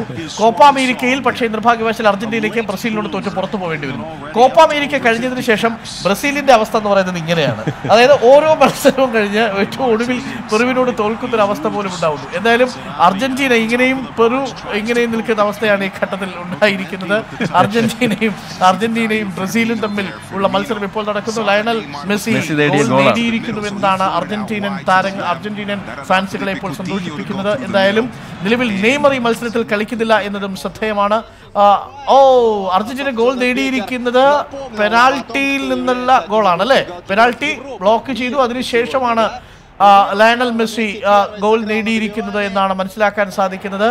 പെനാൽറ്റിയിൽ ഗോളി തടഞ്ഞിട്ട പന്ത് ലയണൽ മെസ്സി വീണ്ടും ഗോളാക്കുകയായിരുന്നു എന്നാണ് മനസ്സിലാക്കുന്നത്. ദൃശ്യങ്ങളിൽ ആ ചിത്രം പ്രേക്ഷകർക്ക് കാണാം. സൗദി അറേബ്യയിൽ നടക്കുന്ന മത്സരത്തിന്റെ ഗോൾ നേടിയ ദൃശ്യങ്ങളാണ് പ്രേക്ഷകർ ഇപ്പോൾ കാണുന്നത്. അർജന്റീന ബ്രസീൽ ക്ലാസിക് പോരാട്ടം ഇപ്പോൾ സൗദി അറേബ്യയിൽ പുരോഗമിക്കുകയാണ്. നേരത്തെ നമ്മൾ സൂചിപ്പിച്ചതുപോലെ കോപ്പ അമേരിക്കയ്ക്ക് ശേഷം അർജന്റീന മത്സരങ്ങളിൽ ഓരോന്നായി വിജയിച്ചു കയറുമ്പോൾ ബ്രസീൽ ഒന്നിനൊന്ന് താഴേക്ക് പോകുന്ന അവസ്ഥയാണ് ഈ ഘട്ടത്തിൽ ഉണ്ടായത്. ഒരിക്കൽ കൂടി ആ ഗോൾ നേടിയ ദൃശ്യങ്ങൾ പ്രേക്ഷകർക്ക് കാണുകയും ചെയ്യാം. ക്ലാസിക് പോരാട്ടം ഇപ്പോൾ പുരോഗമിക്കുകയാണ്. സൗദിയിൽ സൂപ്പർ താരം ലയണൽ മെസ്സിയുടെ ഗോളോടുകൂടി ഒരു ഗോളിന് ഇപ്പോൾ അർജന്റീന മുന്നിൽ നിൽക്കുകയാണ്. ഒരുപക്ഷെ മത്സരത്തിന്റെ ഫലസൂചനയും ഒരുപക്ഷെ ഇതായിരിക്കാം. നമ്മൾ നേരത്തെ പറഞ്ഞത് ഇങ്ങനെയാണ്, പ്രേക്ഷകർ അത് കണ്ടില്ല. അർജന്റീന കോപ്പ അമേരിക്ക മത്സരത്തിന് ശേഷം അർജന്റീനയുടെ അവസ്ഥ ഇങ്ങനെയാണ്. കളിച്ച എല്ലാ മത്സരങ്ങളിലും വിജയിച്ചു കയറുന്നു. അതേസമയം ബ്രസീലിന്റെ അവസ്ഥ ഇങ്ങനെയാണ്. കളിച്ച എല്ലാ മത്സരങ്ങളും താഴേക്ക് പോകുന്ന അവസ്ഥ. എന്തായാലും ഇത് ബ്രസീലിയൻ ഫാൻസിന് വിഷമം ഉണ്ടാവരുത്.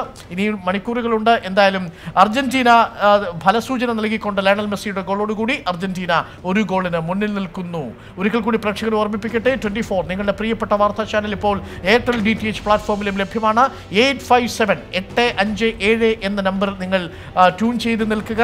ഏറ്റവും പുതിയ വാർത്തകൾ പ്രേക്ഷകർക്ക് അപ്ഡേറ്റഡ് ആയ വേർഷനോടുകൂടി വ്യത്യസ്തമായ അവതരണ രീതിയോടുകൂടി പ്രേക്ഷകരിലേക്ക് എത്തിക്കുന്നു. 24 ഓഗ്മെന്റഡ് റിയാലിറ്റിയുടെ സാങ്കേതിക മികവിൽ ഒരു വാർത്തയും ഞങ്ങൾ പിന്നിലാക്കില്ല. പ്രേക്ഷകർക്ക് എല്ലാ വാർത്തകളും എത്തും. ഞങ്ങളോടൊപ്പം പുതുതായി ചേർന്ന എയർടെൽ പ്രേക്ഷകർക്ക് ഒരിക്കൽ കൂടി ഞങ്ങൾ നന്ദിയും സ്നേഹവും കടപ്പാടും അറിയിക്കുന്നു. ഒപ്പം നിൽക്കുക. 24 നിങ്ങൾക്കൊപ്പമുണ്ട്, വാർത്തകൾക്കൊപ്പമുണ്ട്. ഇന്നത്തെ ന്യൂസ് ട്രാക്ക് 1710 അവസാനിക്കാൻ സമയമായിരിക്കുന്നു. ഒരിക്കൽ കൂടി ഓർമ്മിപ്പിക്കുന്നു, എയർടെൽ DTH പ്ലാറ്റ്ഫോമിൽ 857 ട്യൂൺ ചെയ്യുക. 1710 ന്യൂസ് ട്രാക്ക് ഇവിടെ അവസാനിക്കുന്നു. Good night.